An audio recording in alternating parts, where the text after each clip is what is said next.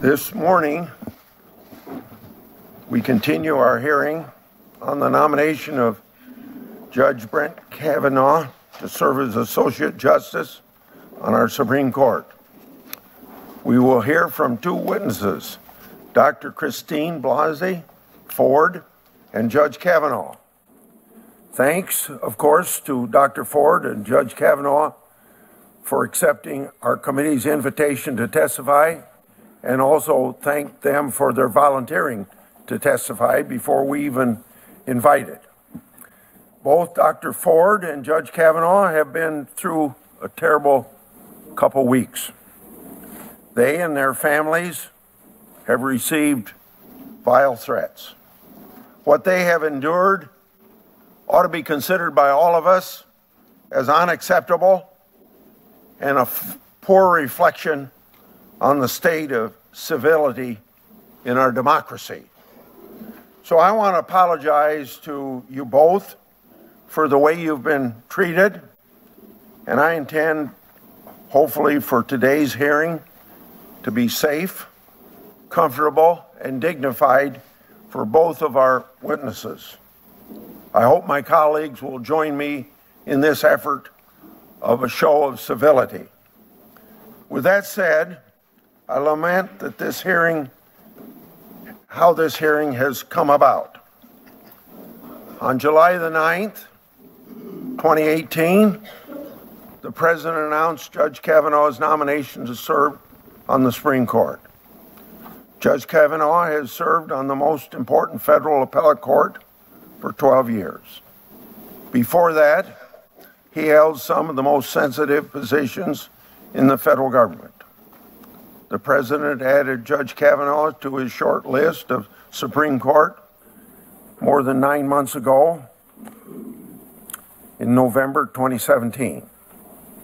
As part of Judge Kavanaugh's nomination to the Supreme Court, the FBI conducted its 6th full field background investigation of Judge Kavanaugh since 1993, 25 years ago. Nowhere in any of these 6 FBI reports, which committee investigators have reviewed on a bipartisan basis, was there a whiff of any issue at all related in any way to inappropriate sexual behavior. Dr. Ford first raised her allegations in a secret letter to the ranking member nearly 2 months ago in July. This letter was secret from July 30th, September 13th, July 30th until September 13th when I first heard about it. The ranking member took no action.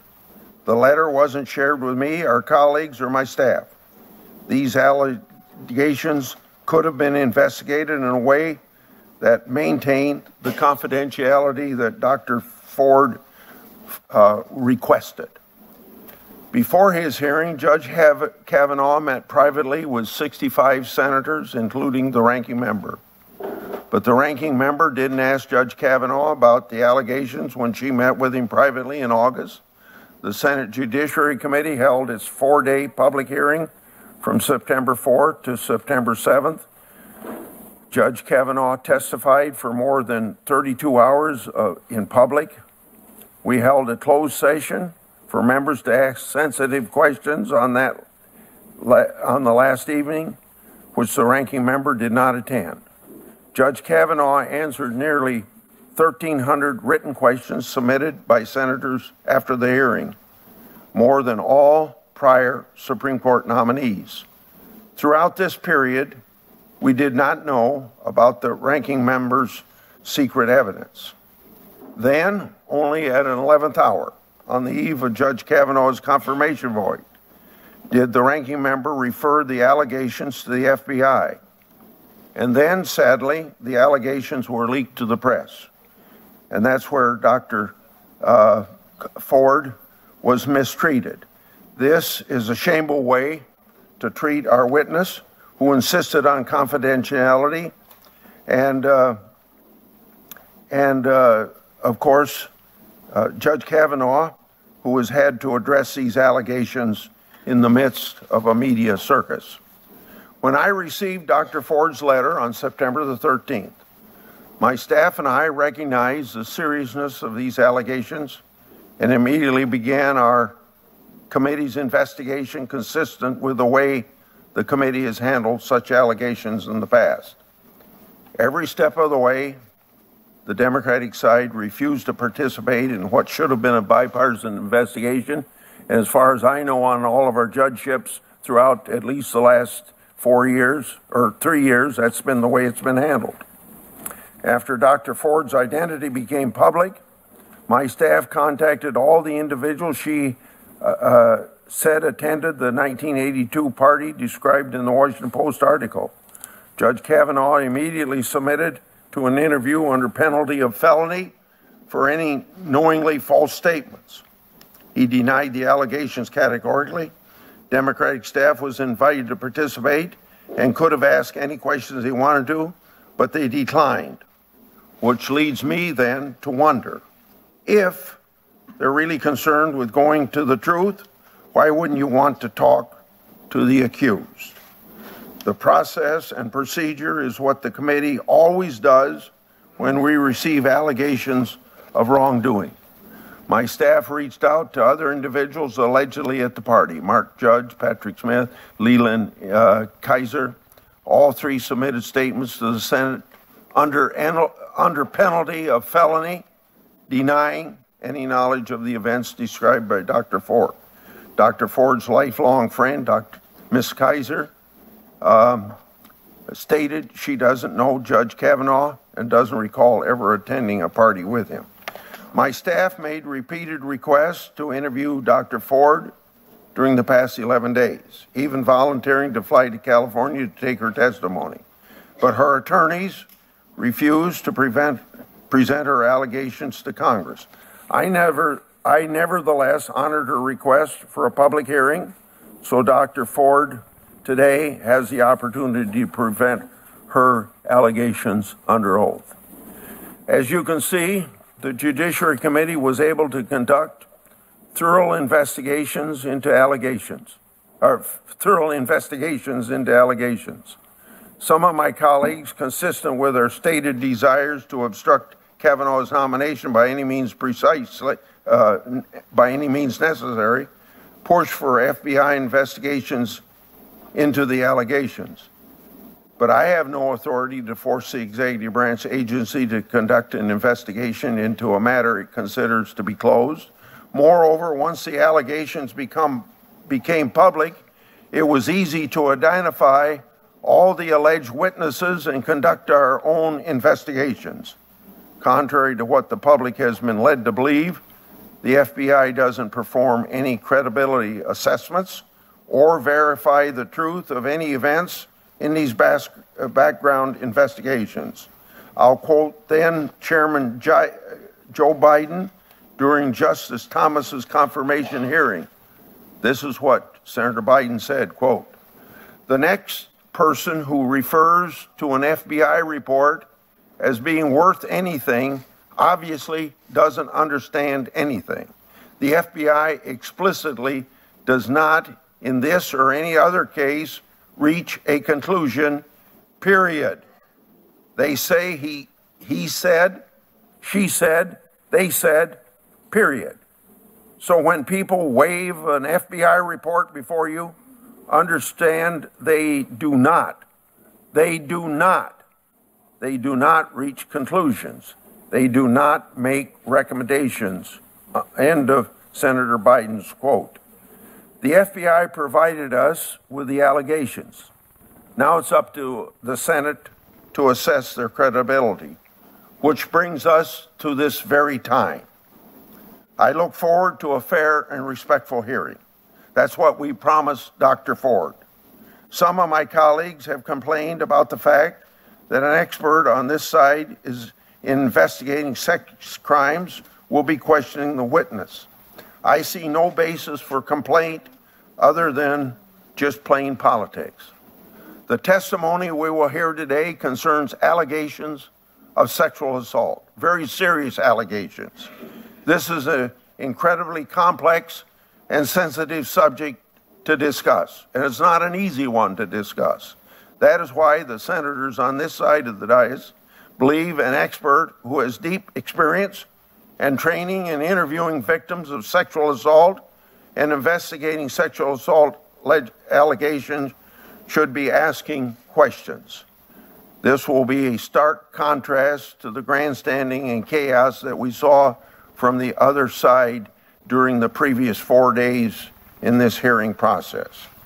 I can think of no one better equipped to question the witnesses than Rachel Mitchell. Ms. Mitchell is a career prosecutor, civil servant with decades of experience investigating and prosecuting sex crimes.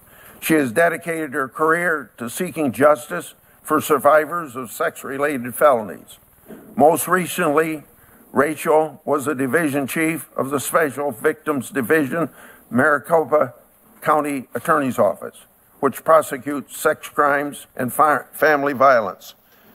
Then Democratic Governor Janet Napolitano previously recognized her as the outstanding Arizona sexual assault prosecutor of the year. And she has spent years instructing prosecutors, detectives, and child protection workers on how to properly interview victims of sexual assault and abuse. With her aid, I look forward to a fair and productive hearing.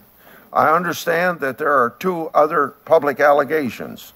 Today's hearing was scheduled to, in close consultation with Dr. Ford's attorneys, and her testimony will be the subject of this hearing. We've been trying to investigate other allegations. At this time, we have not had cooperation from attorneys representing other clients, and they have made no attempt to substantiate their claims. My staff has tried to secure testimony and evidence from attorneys for both Deborah Ramirez and Julie Swetnick. My staff made 8 requests, yes, 8 requests for evidence from attorneys for Ms. Ramirez, and 6 requests for evidence for attorneys for Ms. Swetnick. Neither attorney has made their clients available for interview. The committee can't do an investigation if attorneys are stonewalling. I hope you all understand that we have attempted to seek additional information, as we do a lot of times when there are holes in what we call the BI reports.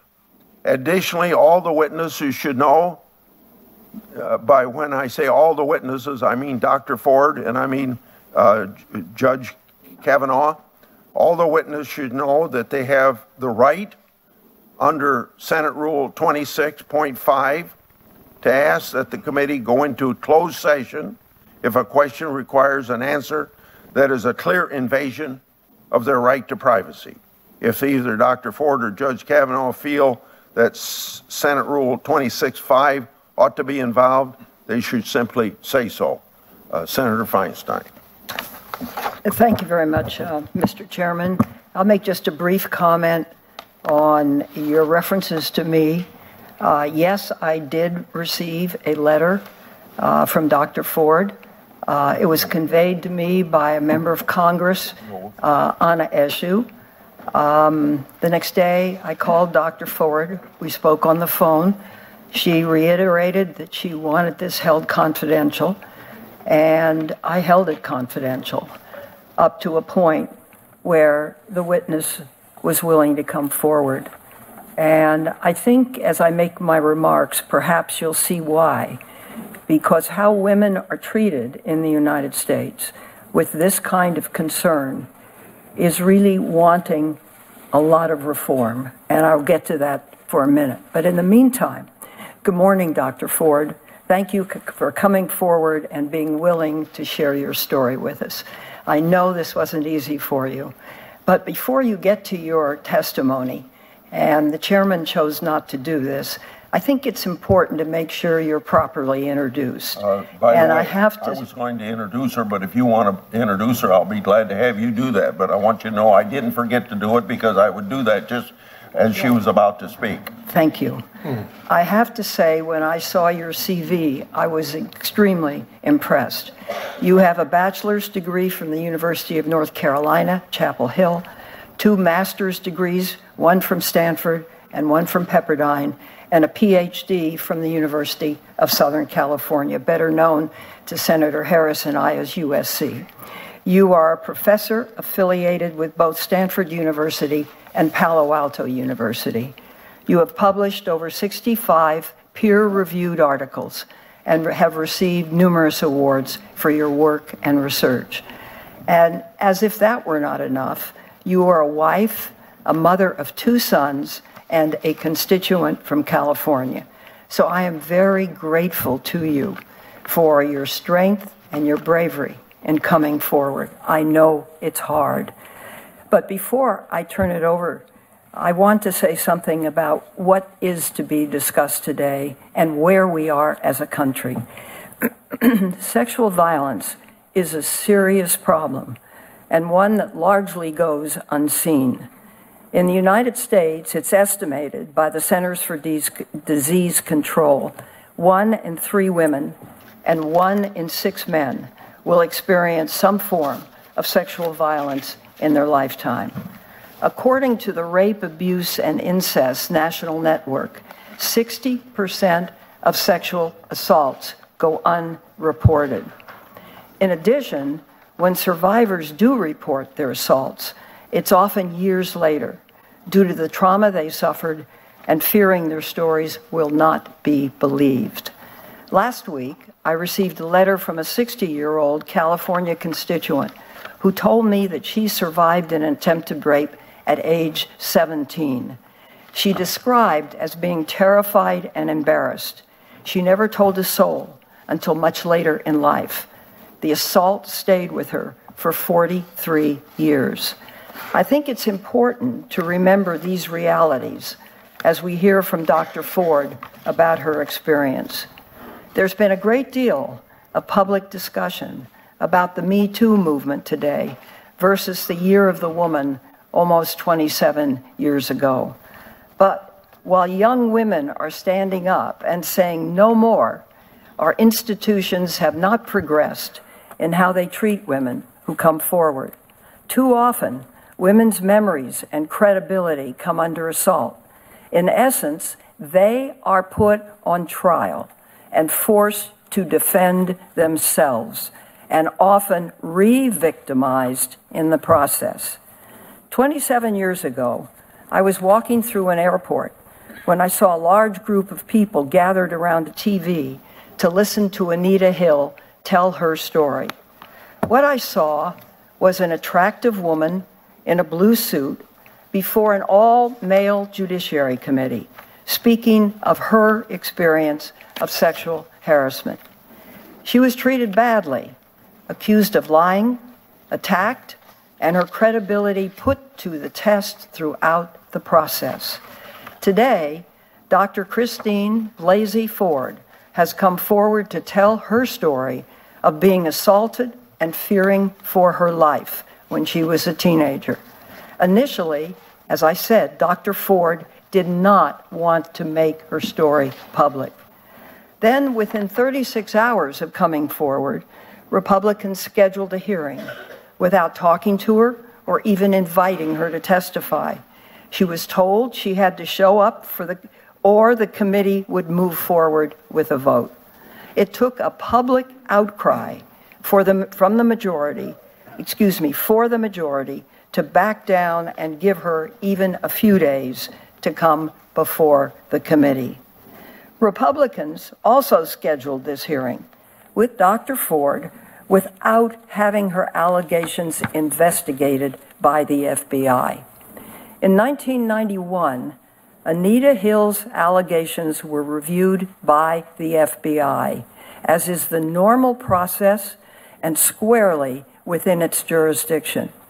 However, despite repeated requests, President Trump and the Republicans have refused to take this routine step and direct the FBI to conduct an impartial investigation. This would clearly be the best way to ensure a fair process to both Judge Kavanaugh and to Dr. Ford. In 1991, the Senate heard from 22 witnesses over 3 days. Today, while rejecting an FBI investigation, Republicans are refusing to hear testimony from any other witness, including Mark Judge, who Dr. Ford identified as being in the room when the attack took place. And we believe Judge should be subpoenaed so the committee can hear from him directly.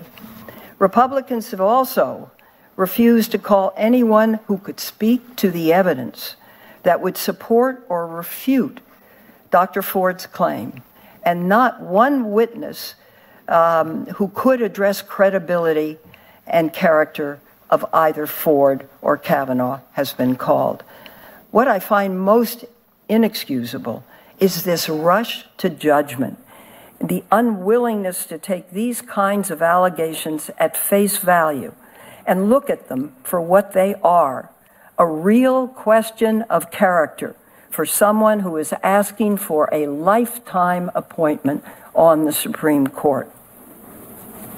In 1991, Republicans belittled Professor Hill's experience, saying, and I quote, "It won't make a bit of difference in the outcome," end quote. And the burden of proof was on Professor Hill. Today, our Republican colleagues are saying this is a hiccup. Dr. Ford is mixed up and declaring, "I'll listen to the lady, but we're going to bring this to a close." What's worse, many of our colleagues on the other side of the aisle have also made it clear that no matter what happens today, the Senate will plow right through and ensure Judge Kavanaugh would be elevated within a week. In fact, on Tuesday, the majority went ahead and scheduled a vote on the nomination before we heard one word of testimony regarding allegations of sexual assault and misconduct by Brett Kavanaugh. Republican leadership even told senators they should plan to be in over this weekend so the nomination can be pushed through without delay. This is despite the fact that in the last few days, 2 more women have come forward with their own serious allegations of sexual assault involving Brett Kavanaugh. This past Sunday, we learned about Debbie Ramirez, who was a student at Yale with Brett Kavanaugh. She too did not want to come forward, but after being approached by reporters, she told her story. She was at a college party where Kavanaugh exposed himself to her. She recalls pushing him away and then seeing him laughing and pulling his pants up. Then yesterday, Judy Swetnick came forward to say that she had experiences of being at house parties with Brett Kavanaugh and Mark Judge.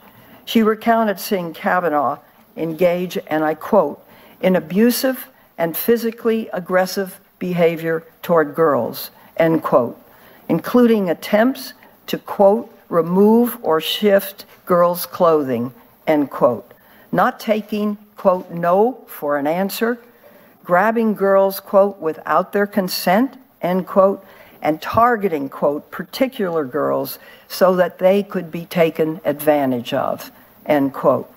Each of these stories are troubling on their own, and each of these allegations should be investigated by the FBI. All three women have said they would like the FBI to investigate. Please do so. All three have said they have other witnesses and evidence to corroborate their accounts. And yet Republicans continue to blindly push forward. So today we're moving forward with a hearing and being asked to assess the credibility of Brett Kavanaugh.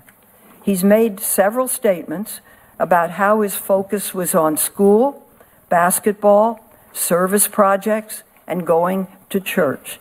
He declared that he, quote, never, end quote, drank so much he couldn't remember what happened, and he has, quote, always treated women with dignity and respect, end quote. And while he has made these declarations, more and more people have come forward, challenging his characterization of events and behaviors. James Roach, his freshman roommate at Yale, stated Kavanaugh was, and I quote again, frequently, incoherently drunk, end quote. And that was when, quote, he became aggressive and belligerent, end quote, when he was drunk. Liz Swisher, a friend of his from Yale, said, and I quote, there's no medical way I can say that he was blacked out, but it's not credible for him to say that he has no memory lapses in the nights that he drank to excess, end quote. Lynn Brooks, a college classmate, said the picture Kavanaugh is trying to paint doesn't match her memories of him. And I quote, he's trying to paint himself as some kind of choir boy. You can't lie your way onto the Supreme Court. And with that statement out, he's gone too far. It's about the integrity of the institution, end quote. Ultimately, members and ladies and gentlemen, I really think that's the point. We're here to decide whether to evaluate this nominee to the most prestigious court in our country. It's about the integrity of that institution and the integrity of this institution. The entire country is watching how we handle these allegations. I hope the majority changes their tactics, opens their mind, and seriously reflects on why we are here. We are here for one reason, to determine whether Judge Kavanaugh should be elevated to one of the most powerful positions in our country. This is not a trial of Dr. Ford. It's a job interview for Judge Kavanaugh.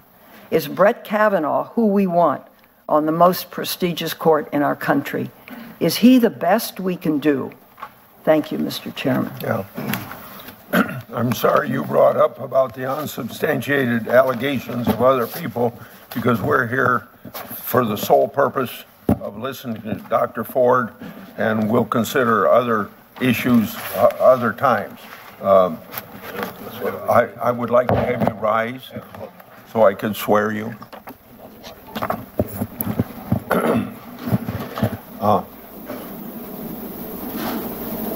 Now, do you swear that the testimony you're about to give before this committee will be the truth, the whole truth, and nothing but the truth, so help you God? Thank you very much. Please be seated, and before you give your statement, I want to say that to everybody that she has asked for Anytime you ask for a break, you get a break. Anytime there's something that you need you don't have, just ask us. And you can have as much time for your opening statement as you want. Just generally let us know if there's any issues. Proceed, please. Thank you, Senator Grassley. I think after I read my opening statement, I anticipate needing some caffeine, if that is available. Okay. Can you pull the microphone just a little bit closer to you, please? Okay. Can the whole box go a little bit closer? That's what I'm trying, Senator. No. Okay. Well, then I'll lean forward. Thank you. I could. Thank you. Okay. Is this good? Yeah. Okay.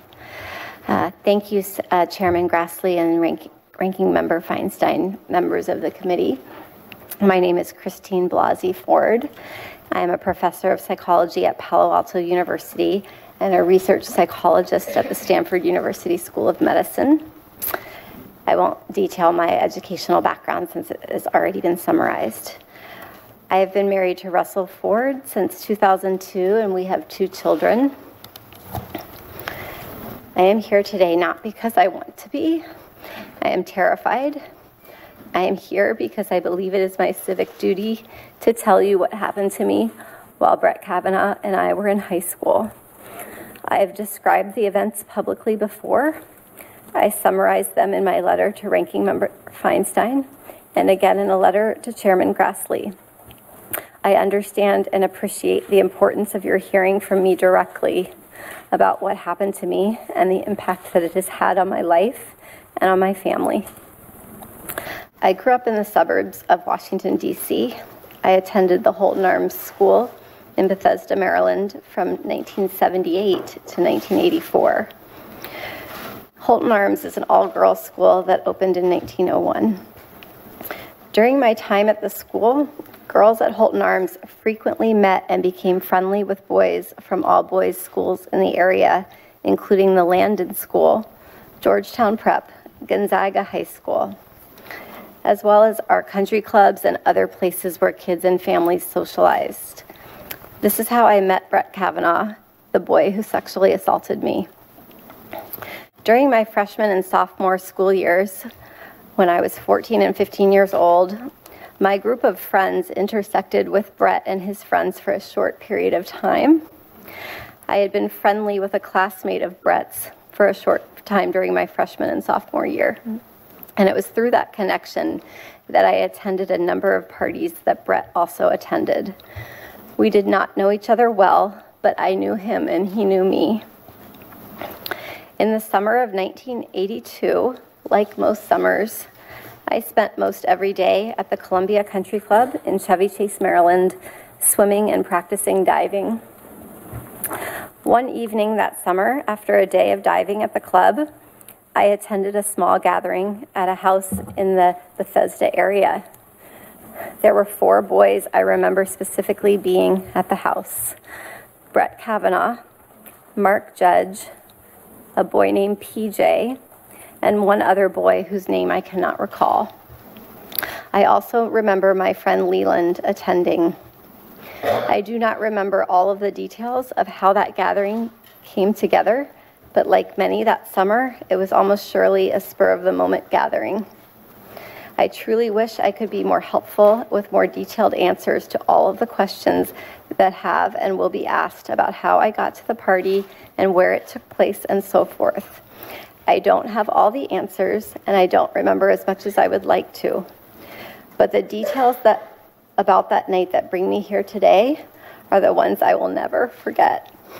They have been seared into my memory and have haunted me episodically as an adult. When I got to the small gathering, people were drinking beer in a small living room, family room type area on the first floor of the house. I drank 1 beer. Brett and Mark were visibly drunk. Early in the evening, I went up a very narrow set of stairs leading from the living room to a second floor to use the restroom. When I got to the top of the stairs, I was pushed from behind into a bedroom across from the bathroom. I couldn't see who pushed me. Brett and Mark came into the bedroom and locked the door behind them.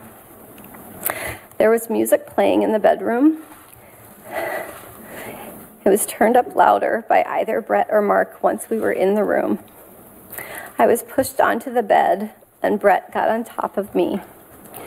He began running his hands over my body and grinding into me. I yelled, hoping that someone downstairs might hear me, and I tried to get away from him, but his weight was heavy. Brett groped me and tried to take off my clothes. He had a hard time because he was very inebriated, and because I was wearing a one-piece bathing suit underneath my clothing. I believed he was going to rape me. I tried to yell for help. When I did, Brett put his hand over my mouth to stop me from yelling. This is what terrified me the most and has had the most lasting impact on my life. It was hard for me to breathe, and I thought that Brett was accidentally going to kill me. Both Brett and Mark were drunkenly laughing during the attack. They seemed to be having a very good time. Mark seemed ambivalent, at times urging Brett on, and at times telling him to stop. A couple of times I made eye contact with Mark and thought he might try to help me, but he did not. During this assault, Mark came over and jumped on the bed twice while Brett was on top of me. And the last time that he did this, we toppled over and Brett was no longer on top of me. I was able to get up and run out of the room. Directly across from the bedroom was a small bathroom. I ran inside the bathroom and locked the door. I waited until I heard Brett and Mark leave the bedroom, laughing, and loudly walk down the narrow stairway, pinballing off the walls on the way down. I waited, and when I did not hear them come back up the stairs, I left the bathroom, went down the same stairwell, through the living room, and left the house. I remember being on the street and feeling an enormous sense of relief that I had escaped that house and that Brett and Mark were not coming outside after me. Brett's assault on me drastically altered my life.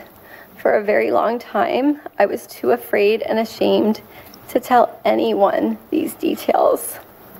I did not want to tell my parents that I, at age 15, was in a house without any parents present, drinking beer with boys. I convinced myself that because Brett did not rape me, I should just move on and just pretend that it didn't happen. Over the years, I told very, very few friends that I had this traumatic experience. I told my husband before we were married that I had experienced a sexual assault. I had never told the details to anyone, the specific details, until May 2012 during a couples counseling session. The reason this came up in counseling is that my husband and I had completed a very extensive, very long remodel of our home, and I insisted on a second front door, an idea that he and others disagreed with and could not understand.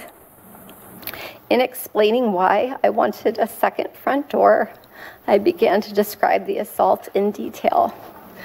I recall saying that the boy who assaulted me could someday be on the U.S. Supreme Court, and spoke a bit about his background at an elitist all-boys school in Bethesda, Maryland.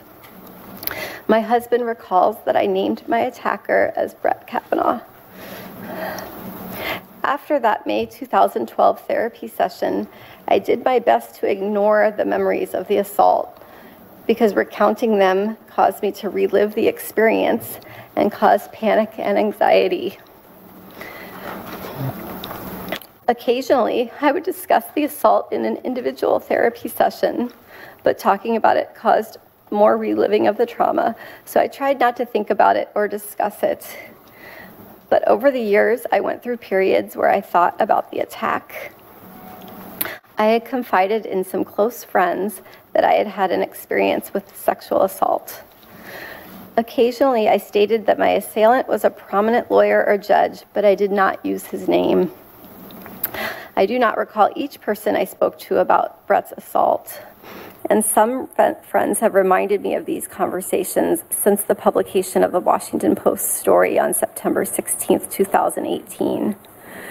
But until July 2018, I had never named Mr. Kavanaugh as my attacker outside of therapy. This changed in early July 2018. I saw press reports stating that Brett Kavanaugh was on the short list of a list of very well qualified Supreme Court nominees. I thought it was my civic duty to relay the information I had about Mr. Kavanaugh's conduct so that those considering his nomination would know about this assault.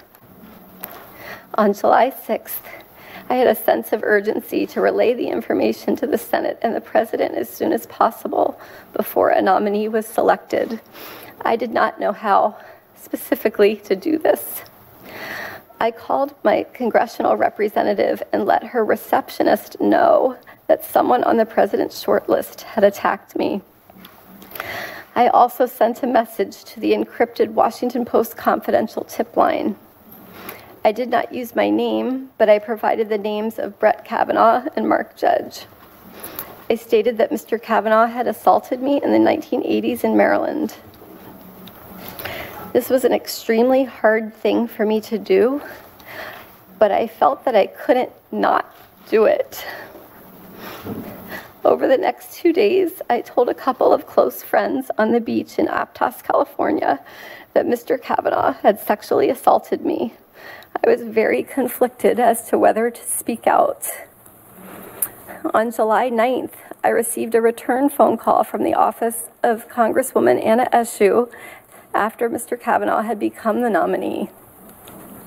I met with her staff on July 18th and with her on July 20th, describing the assault and discussing my fears about coming forward. Later, we discussed the possibility of sending a letter to Ranking Member Feinstein, who is one of my state senators, describing what occurred. My understanding is that Representative Eshoo's office delivered a copy of my letter to Senator Feinstein's office on July 30th. The letter included my name, but also a request that it be kept confidential. My hope was that providing the information confidentially would be sufficient to allow the Senate to consider Mr. Kavanaugh's serious misconduct without having to make myself, my family, or anyone's family vulnerable to the personal attacks and invasions of privacy that we have faced since my name became public. In a letter dated August 31st, Senator Feinstein wrote that she would not share the letter without my explicit consent, and I appreciated this commitment. Sexual assault victims should be able to decide for themselves when and whether their private experience is made public. As the hearing date got closer, I struggled with a terrible choice. Do I share the facts with the Senate and put myself and my family in the public spotlight? Or do I preserve our privacy and allow the Senate to make its decision without knowing the full truth of his past behaviors? I agonized daily with this decision throughout August and September 2018. The sense of duty that originally motivated me to reach out confidentially to the Washington Post and to Anna Eshoo's office when there was still a list of extremely qualified candidates, and to Senator Feinstein was always there, but my fears of the consequences of speaking out started to exponentially increase. During August 2018, the press reported that Mr. Kavanaugh's confirmation was virtually certain. Persons painted him as a champion of women's rights and empowerment. And I believed that if I came forward, my single voice would be drowned out by a chorus of powerful supporters. By the time of the confirmation hearings, I had resigned myself to remaining quiet. and letting the committee and the Senate make their decision without knowing what Mr. Kavanaugh had done to me. Once the press started reporting on the existence of the letter I had sent to Senator Feinstein, I faced mounting pressure. Reporters appeared at my home and at my workplace, demanding information about the letter in the presence of my graduate students. They called my bosses and coworkers and left me many messages, making it clear that my name would inevitably be released to the media. I decided to speak out publicly to a journalist who had originally responded to the tip I had sent to the Washington Post and who had gained my trust. It was important for me to describe the details of the assault in my own words. Since September 16th, the date of the Washington Post story, I have experienced an outpouring of support from people in every state of this country. Thousands and thousands of people who have had their lives dramatically altered by sexual violence have reached out to share their experience and have thanked me for coming forward. We have received tremendous support from our friends and our community. At the same time, my greatest fears have been realized, and the reality has been far worse than what I expected. My family and I have been the target of constant harassment and death threats, and I have been called the most vile and hateful names imaginable. These messages, while far fewer than the expressions of support, have been terrifying and have rocked me to my core. People have posted my personal information and that of my parents online on the internet. This has resulted in additional emails, calls, and threats. My family and I were forced to move out of our home. Since September 16th, my family and I have been visiting in various secure locales, at times separated and at times together, with the help of security guards. This past Tuesday evening, my work email was hacked and messages were sent out trying to recant my description of the sexual assault. Apart from the assault itself, these past couple of weeks have been the hardest of my life. I've had to relive this trauma in front of the world, and I've seen my life picked apart by people on television, on Twitter, other social media, other media, and in this body who have never met me or spoken with me. I have been accused of acting out of partisan political motives. Those who say that do not know me. I am an independent person and I am no one's pawn. My motivation in coming forward was to be helpful and to provide facts about how Mr. Kavanaugh's actions have damaged my life so that you could take into a serious consideration as you make your decision about how to proceed. It is not my responsibility to determine whether Mr. Kavanaugh deserves to sit on the Supreme Court. My responsibility is to tell you the truth. I understand that a professional prosecutor has been hired to ask me questions, and I'm committed to doing my very best to answer them. I have never been questioned by a prosecutor, and I will do my best. At the same time, because the committee members will be judging my credibility, I do hope to be able to engage directly with each of you. And at this point, I will do my best to answer your questions and would request some caffeine. A Coke or something? That sounds good. That would be great. Thank you. Thank you very much.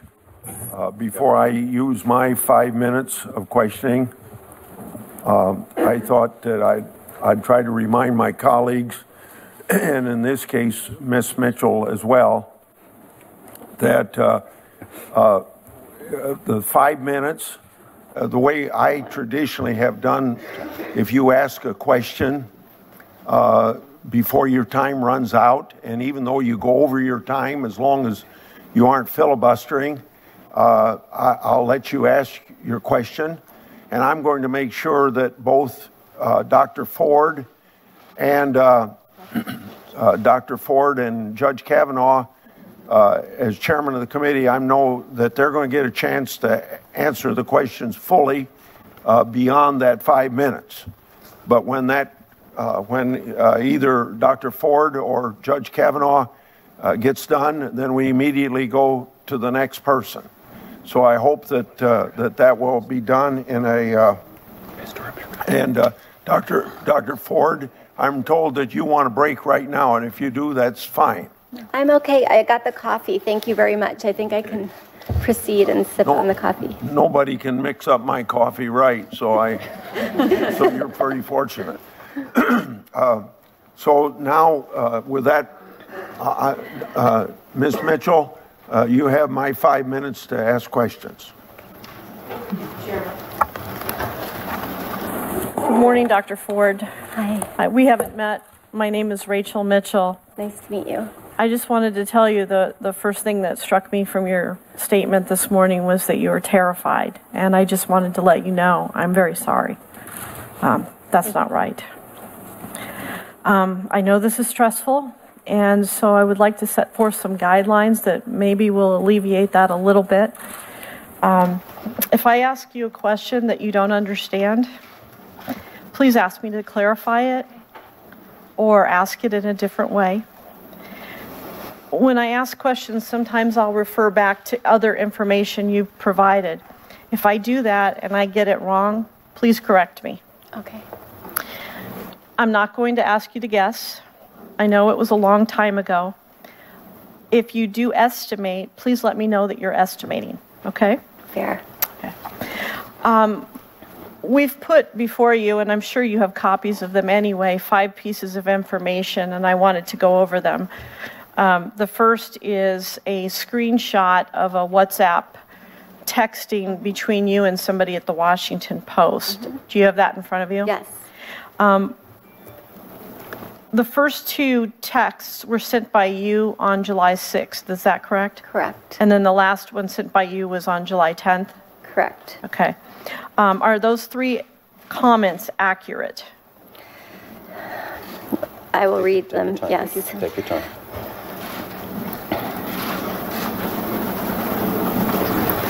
So there's one correction. Okay. I've misused the word bystander as an adjective. Okay.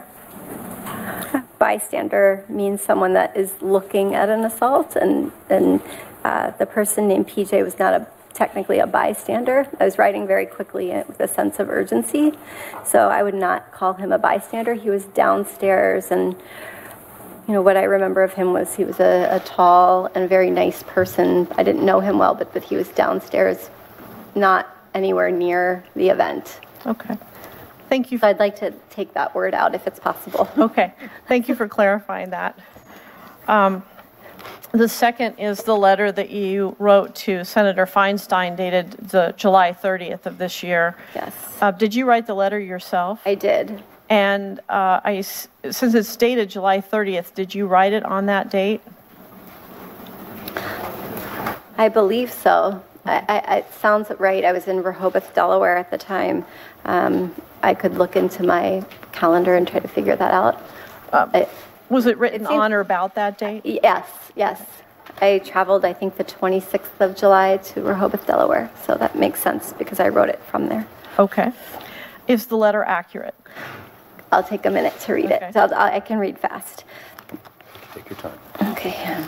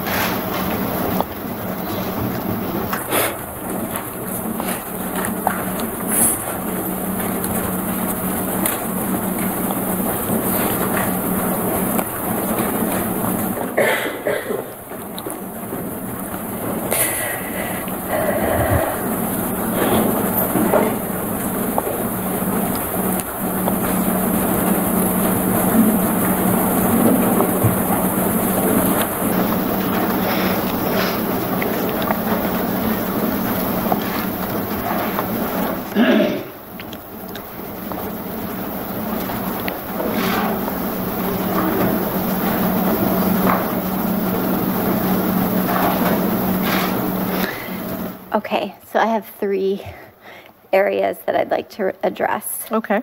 In the second paragraph, where it says the assault occurred in a suburban Maryland area home Yes. at a gathering that included me and 4 others. I can't guarantee that there weren't a few other people there, but they are not in my purview of my memory. Would it be fair to say there were at least 4 others? Yes. Okay. What's the second correction? Oh, okay. The next sentence begins with Kavanaugh physically pushed me into the bedroom. I would say I can't promise that Mark Judge didn't assist with that. I don't know. It was pushed from behind, so I don't want to put that solely on him. Okay. Okay. Ms. Mitchell, I don't know whether this is fair for me to interrupt, but I want to keep people within 5 minutes. Is that a major problem for you in the middle of a question? Because I've got to treat everybody the same. I understand that. Can I go to Senator Feinstein, or do you? Yes, sir. I'm sorry, I didn't see the light was red. Please Senator do. Feinstein. I didn't get to. So we're going to come back to that Oh, when okay. she comes back. I So see. just make I see. Okay. Fast. Yeah. Okay. Yeah. When she comes after Feinstein is done, she'll come back and she'll ask you about the other one. So we'll get back. For the benefit of Dr. Ford, I think she'll continue that after the 5 minutes here.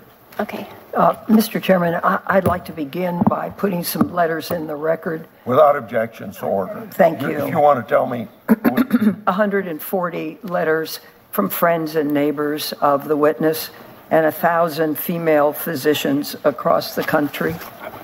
Those are what the letters are. Don't look at this. I want to thank you very much for your testimony. I know how very, very hard it is. Why have you held it to yourself all these years? As you look back, can you indicate what the reasons are? Well, I haven't held it in all these years. I did disclose it in the confines of therapy, where I felt like it was an appropriate place to cope with the sequelae of the event. Well, can you tell us what impact the events had on you? Well, I think that the sequelae of sexual assault varies by person.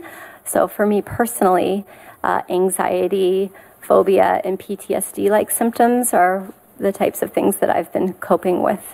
So more specifically, claustrophobia, panic, and that type of thing. Is that the reason for the front door? Correct. Is claustrophobia? Correct. It doesn't. Our house does not look aesthetically pleasing from the curb. I see. And do you have that second front door? Yes, Yes. it now is a place to host Google interns because we live near Google, so we get to have, and other students can live. Can you tell us, is there any other way this has affected your life? The primary impact was in the initial 4 years after the event. I struggled academically. I struggled very much in Chapel Hill and in college. When I was 17 and went off to college, I had a very hard time, more so than others, forming new friendships and especially friendships with boys. And I had academic problems. What were the when we spoke, and it became very clear how deeply you felt about this and the need that you wanted to remain confidential. Mm-hmm. Can you talk a little bit about that? Yes. So I was watching carefully throughout the summer. Well, my original intent, I just want to remind, was to communicate with everyone when there was still a list of candidates who all seemed to be, just from my perspective, from what I could read, equally qualified. And I was in a hurry to try to get the information forward, but didn't quite know how to do that.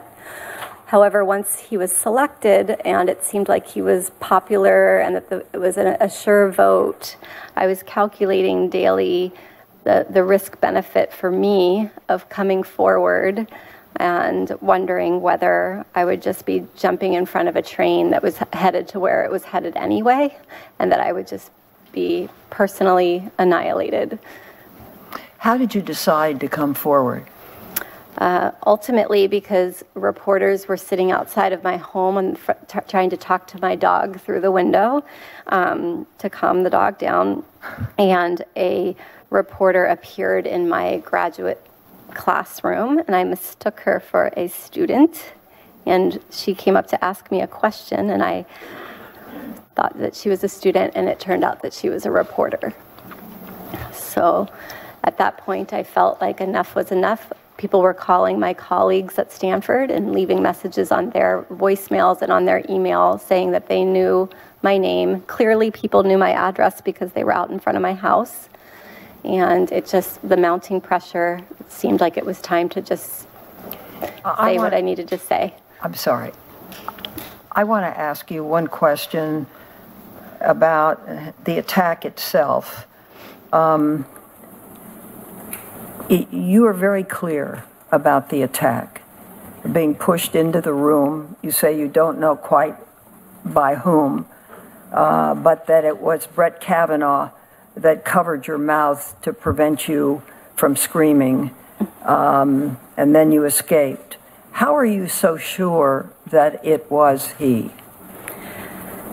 The same way that I'm sure that I'm talking to you right now. It's just basic memory functions, and also just the level of norepinephrine and epinephrine in the brain that sort of, as you know, encodes, that neurotransmitter encodes memories into the hippocampus, and so the trauma-related experience then is kind of locked there, whereas other details kind of drift. So what you are telling us is this could not be a case of mistaken identity? Absolutely not. Thank you, Mr. Chairman. Ms. Mitchell for Senator Hatch. Thank you, Mr. Chairman.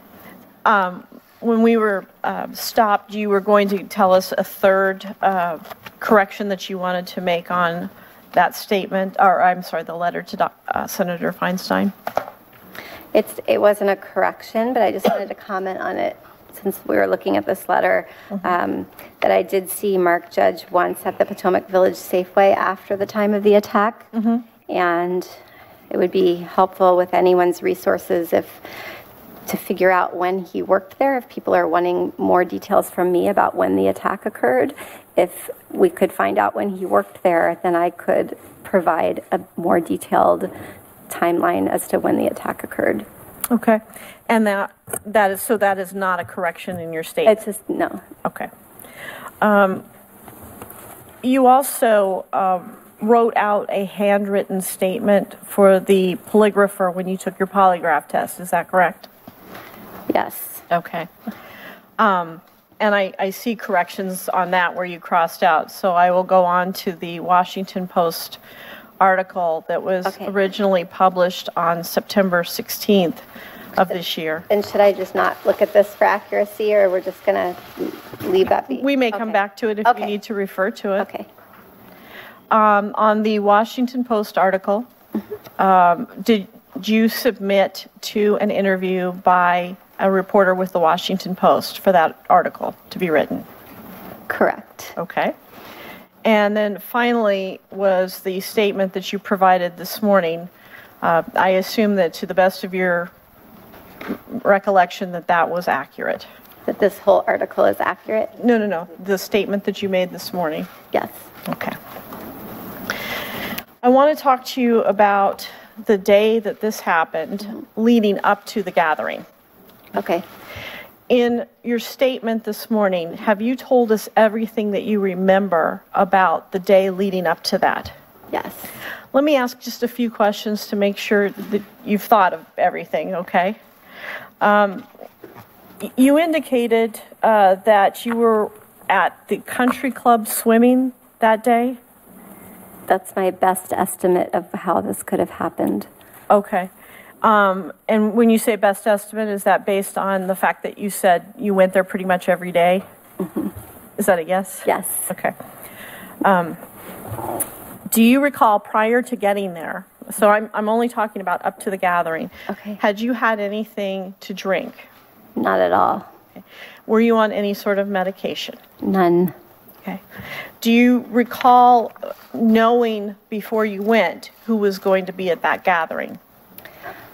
I recall that expecting that Mark Judge and Leland would be at that gathering. Okay. Do you recall an expectation that Brett Kavanaugh would be there? I don't recall whether or not I expected that. Okay.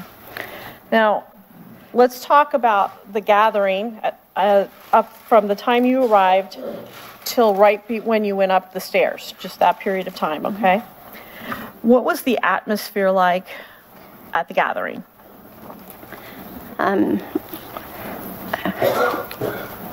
Mr. Kavanaugh and Mr. Judge were extremely inebriated. They had clearly been drinking prior, and the other people at the party were not. The living room was... Can I ask you just to follow up on that? When you said it was clear that they had been drinking prior, do you mean prior to the time you had gotten there or prior to the time they had arrived? Prior to the time that they arrived. I don't recall who arrived first, though, whether it was me or them. Okay. Please continue. Okay. So I recall that I can sketch a floor plan. I recall that it was a sparsely furnished, fairly modest living room, and it was not really a party, like the news has made it sound. It was not. It was just a gathering that I assumed was going to lead to a party later on that those boys would attend, because they tended to have parties later at night than I was allowed to stay out. So it was kind of a pre-gathering. Was it loud? No, not in the living room.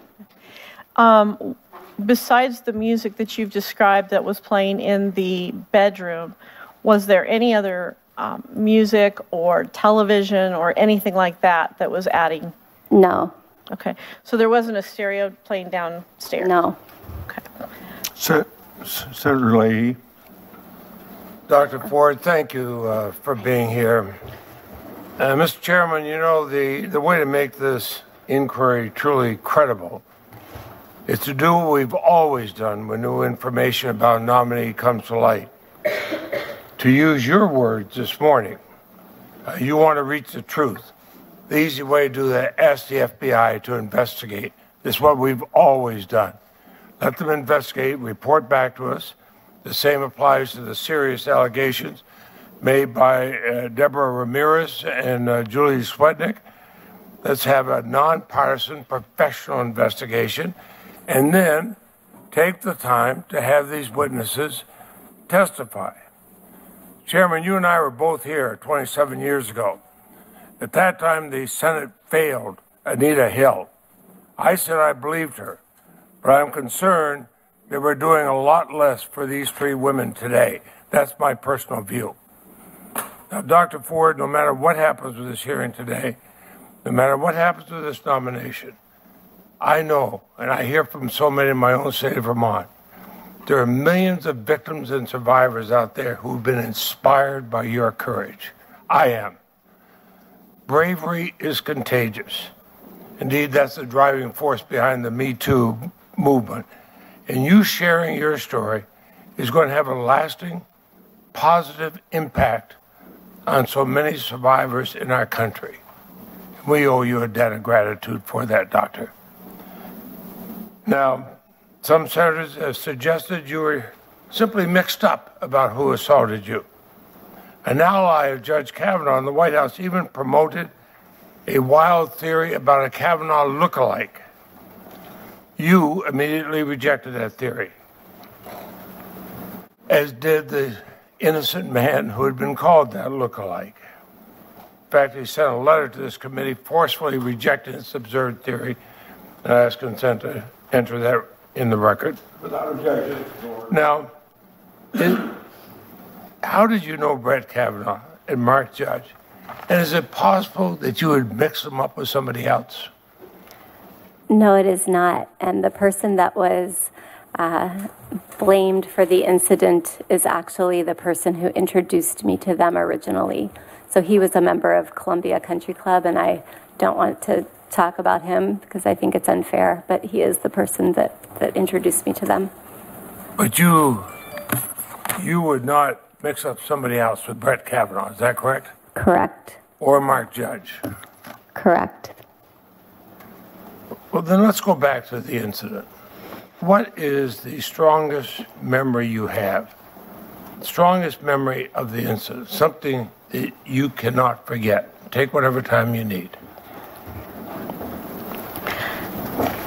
Indelible in the hippocampus is the laughter, the uproarious laughter between the two, and they're having fun at my expense.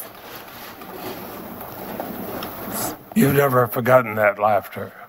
You've never forgotten them laughing at you. They were laughing with each other. And you were the object of the laughter? I was, underneath one of them while the two laughed. Two friends having a really good time with one another. Let me enter into the record a statement by the National Task Force to End Domestic Violence. Without objection, so ordered. And a letter from 24 members of the House of Representatives urging the committee to use the NTF's trauma-informed approach in questioning Dr. Ford. Without objection, so ordered. And a letter from another 116 members of the House asking to delay until all this has been heard. Without objection, so ordered. And Dr. Ford has at times been criticized for what she doesn't remember from 36 years ago. But we have numerous experts, including a study by the U.S. Army Military Police School Behavior Sciences Education, that lapses of memory are wholly consistent. The severe trauma and stress of assault. I'd ask consent that be entered. Without objection, so ordered. And Dr. Ford, I'll just conclude with this. You do remember what happened, do you not? Very much so.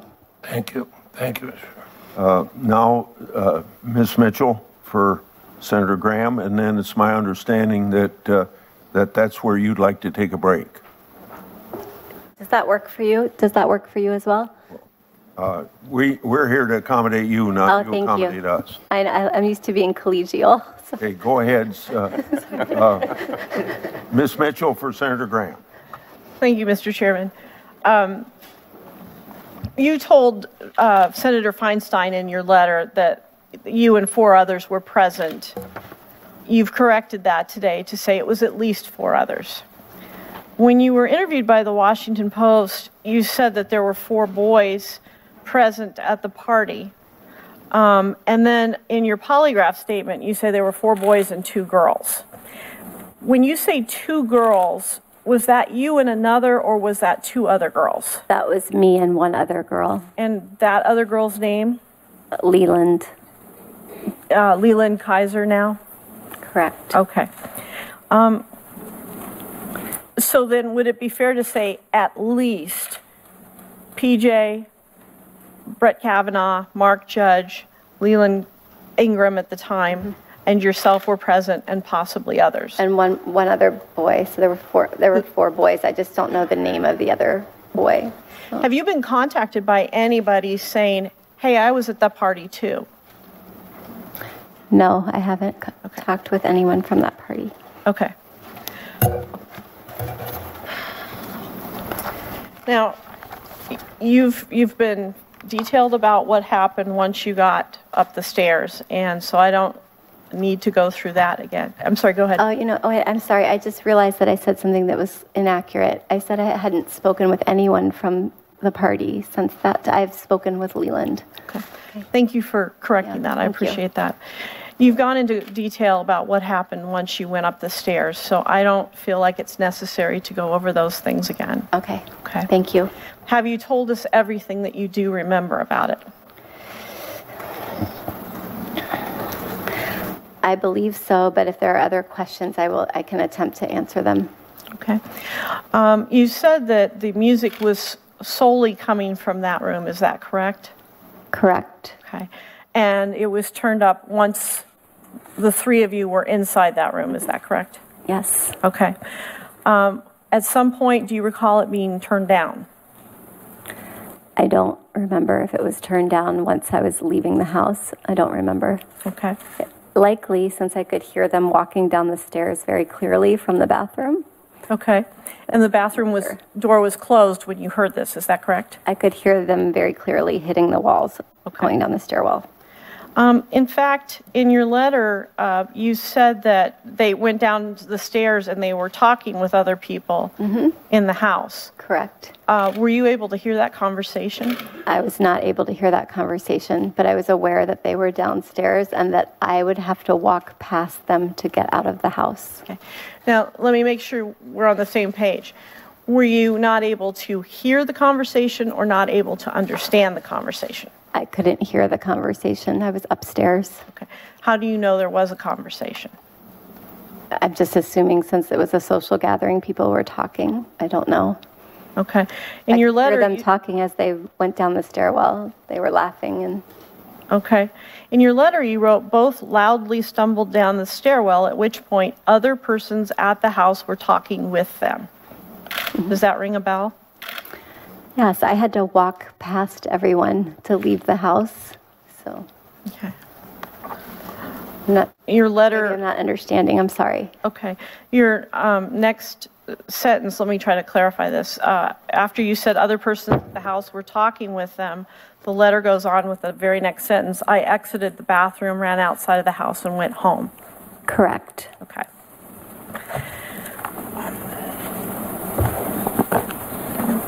You said that you do not remember how you got home. Is that correct? I do not remember. Okay. Other than I did not drive home. Okay. I'm going to show you, if somebody could provide to you a map of the various people's houses at the time, and if you could verify that this is where you were living at the time. Where I was living at the time? Yes. Okay. Okay. Mr. Chairman, do we have a copy of these documents? We do not have a copy, but if you want one, we can get you one. Yes, before the questions begin, so we can follow the testimony. Okay. My staff says that we should not provide the copy. No, we will provide the copy. We will provide the copy. Well, speak plainly with me, please. Oh, sure. I'd like to see not what you. she's looking at. Yeah, you have another 30 seconds now because I was rudely interrupted. Okay. Mr. Chairman, Senator Harris, we do have a blown-up copy of this for the members to view, if that's helpful. Okay, I'm going to put check marks next to homes that I can confirm are the correct locations, and then an X or a question mark when I don't know where these people live. I'm only asking you to confirm if that map accurately shows where you were living at the time. Where I lived at the time. So I can't see the street name, but I'm happy to refer to the address or the neighborhood. Okay, could you tell us that? Yes, it's River Falls. Okay. It's near the, what is the place called? The Naval Research Center on Clara Barton Parkway. Okay, was that a house or an apartment? It was at my parents' home. Okay. Yeah. Right. Okay. Durbin. Mr. Chairman, I ask consent to enter into the record letters of support for Dr. Ford from her classmates at Holton Arms School, 1,200 alumni of the school, 195 of your colleagues, students, and mentors, 1,400 women and men who attended DC schools, and 50 members of the Yale Law School faculty who are calling for a full FBI investigation. I ask consent to enter these into the record. Without objection, so ordered. Dr. Ford, as difficult as this experience must be, I want you to know that your courage in coming forward has given countless Americans the strength to face their own life-shattering past and to begin to heal their wounds. By example, you have brought many families into an honest and sometimes painful dialogue that should have occurred a long time ago. I'm sorry for what this has done to you and your family. No one should face harassment, death threats, and disparaging comments by cheap-shot politicians simply for telling the truth. But you and your family should know that for every scurrilous charge and every pathetic tweet, there have been thousands of Americans, women and men, who believe you, support you, and thank you for your courage. Watching your experience, it's no wonder that many sexual assault survivors hide their past and spend their lives suffering in pain silence. You had absolutely nothing to gain by bringing these facts to the Senate Judiciary Committee. The fact that you are testifying here today, terrified though you may be, the fact that you have called for an FBI investigation of this incident, the fact that you are prepared to name both Judge Kavanaugh and eyewitness Mark Judge stands in sharp contrast to the obstruction we've seen on the other side. The FBI should have investigated your charges as they did in the Anita Hill hearing, but they did not. Mark Judge should be subpoenaed from his Bethany Beach hideaway and required to testify under oath, but he has not. Judge Kavanaugh, if he truly believes there's no evidence, no witnesses that can prove your case, should be joining us in demanding a thorough FBI investigation, but he has not. Today, you come before this committee and before this nation alone. I know you're joined by counsel and family. The prosecutor on the Republican side will continue to ask questions to test your memory and veracity. After spending decades trying to forget that awful night, it's no wonder your recollection is less than perfect. A polished liar can create a seamless story, but a trauma survivor cannot be expected to remember every painful detail. That's what Senator Leahy has mentioned earlier. One question is critical. In Judge Kavanaugh's opening testimony, which we will hear after you leave, this is what he says. I never had any sexual or physical encounter of any kind with Dr. Ford. I am not questioning that Dr. Ford may have been sexually assaulted by some person in some place at some time. Last night, the Republican staff of this committee released to the media a timeline that shows that they've interviewed 2 people who claimed they were the ones who actually assaulted you. I'm asking you to address this new defense of mistaken identity directly.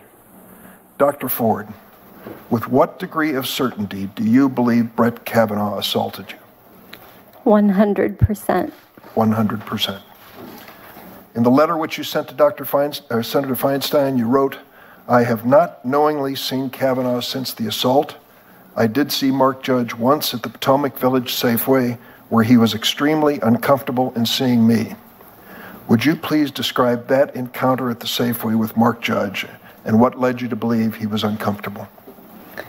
Yes, I was going to the Potomac Village Safeway. This is the one on the corner of Falls and River Road.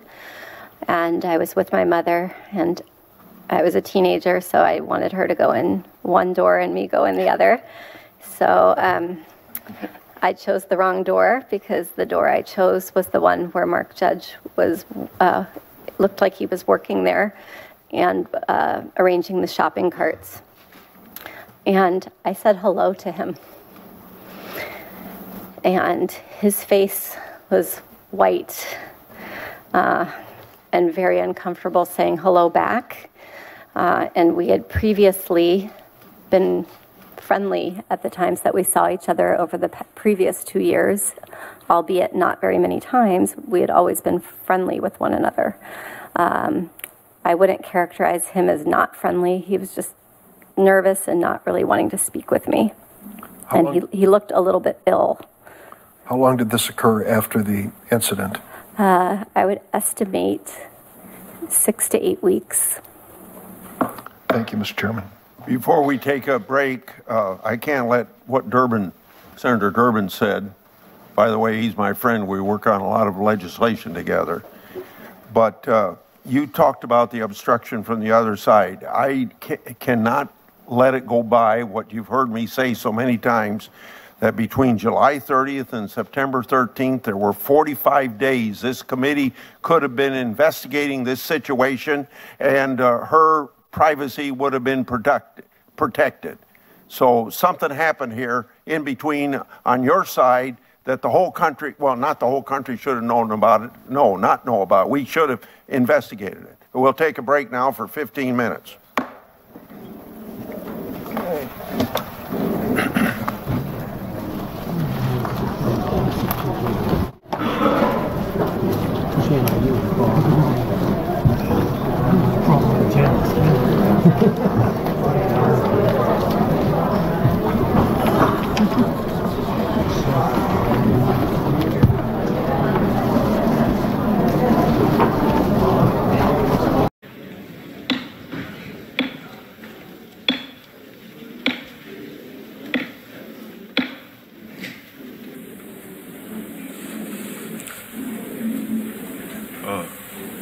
Dr. Ford, let me ask you a process question here.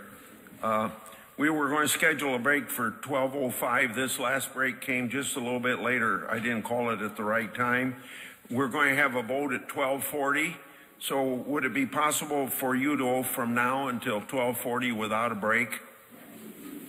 Okay. Yes. Yeah.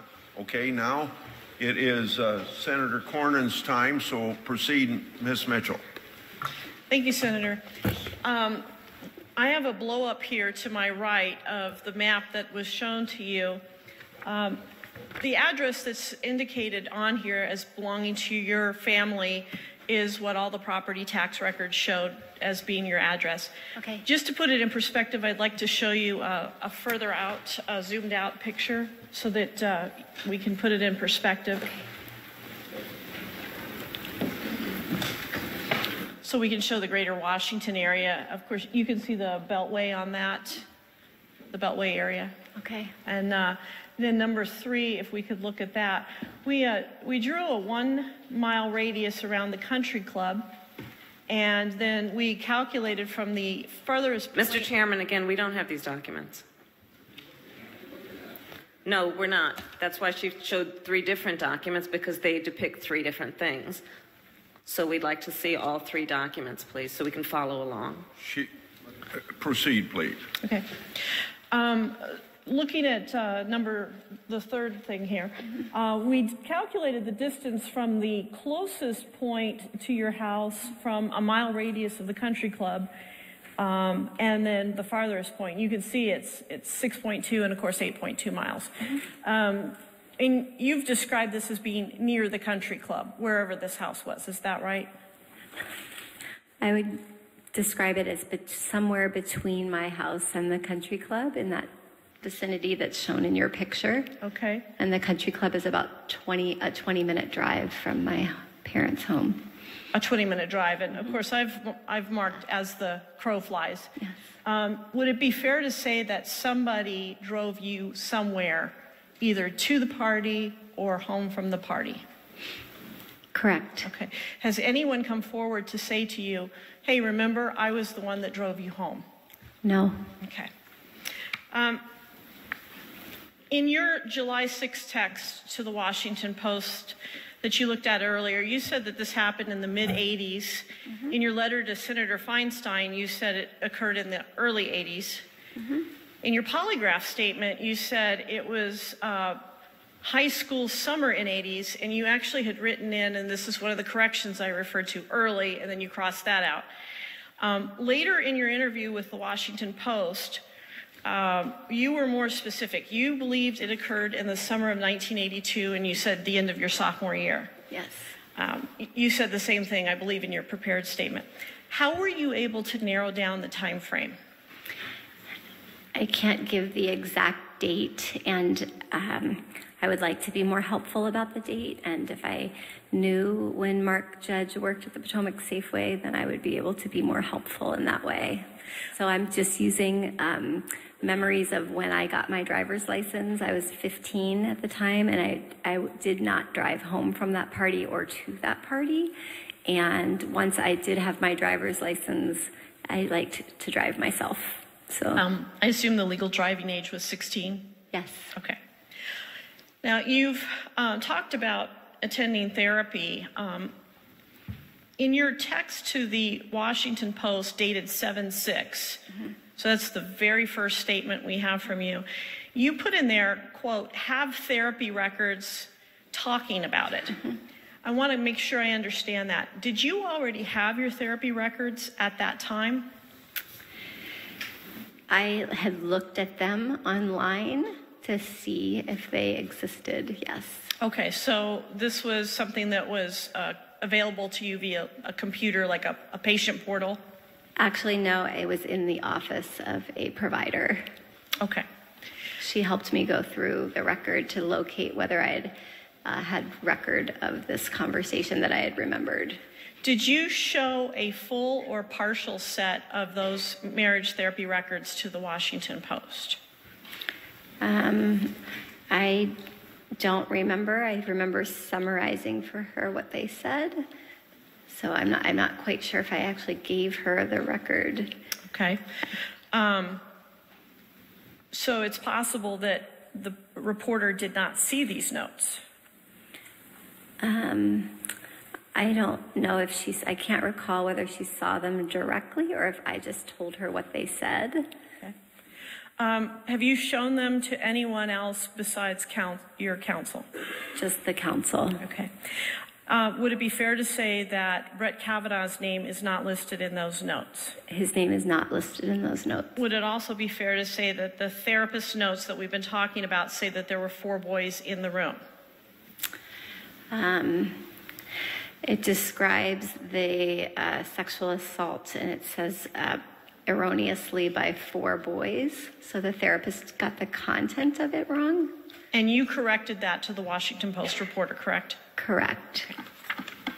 Senator Whitehouse. Thank you, Chairman.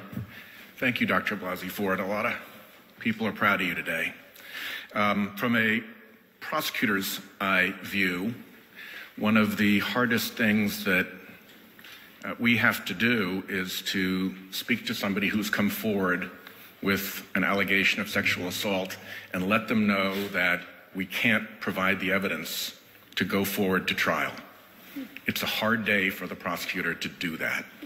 And so, both because making a sincere and thorough investigative effort is such an important consolation to the victim in that circumstance, and because it's what you're obliged to do professionally, sincere and thorough investigation is critical to these claims in a prosecutor's world.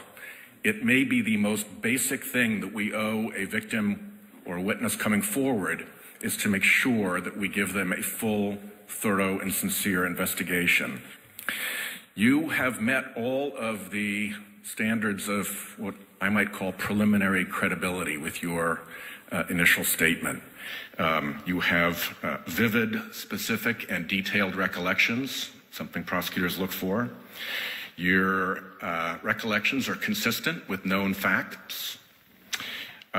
You made prior consistent statements, something else prosecutors and lawyers look for. You were willing to and did take a lie detector test. And you were willing to testify here. Here you are, subject to professional cross-examination by a prosecutor. So you've met any condition any prosecutor could expect to go forward, and yet there has been no sincere or thorough investigation of your claims. You specifically asked for an FBI investigation, did you not? You have to say something. Just say yes. Yes. And are you aware that when the FBI begins investigating, they might find corroborative evidence and they might find exculpatory evidence? I don't know what exculpatory evidence is. Not helpful to your recollection and version of events, helpful to the accused? Understood, yes. So it could go either way? Yes. And you were still not just willing, but insistent that the FBI should investigate your recollection and your claim? Yes, I feel like I could be more helpful in that, if that was the case, in providing some of the details that maybe people are wanting to know about. And as we know, they didn't.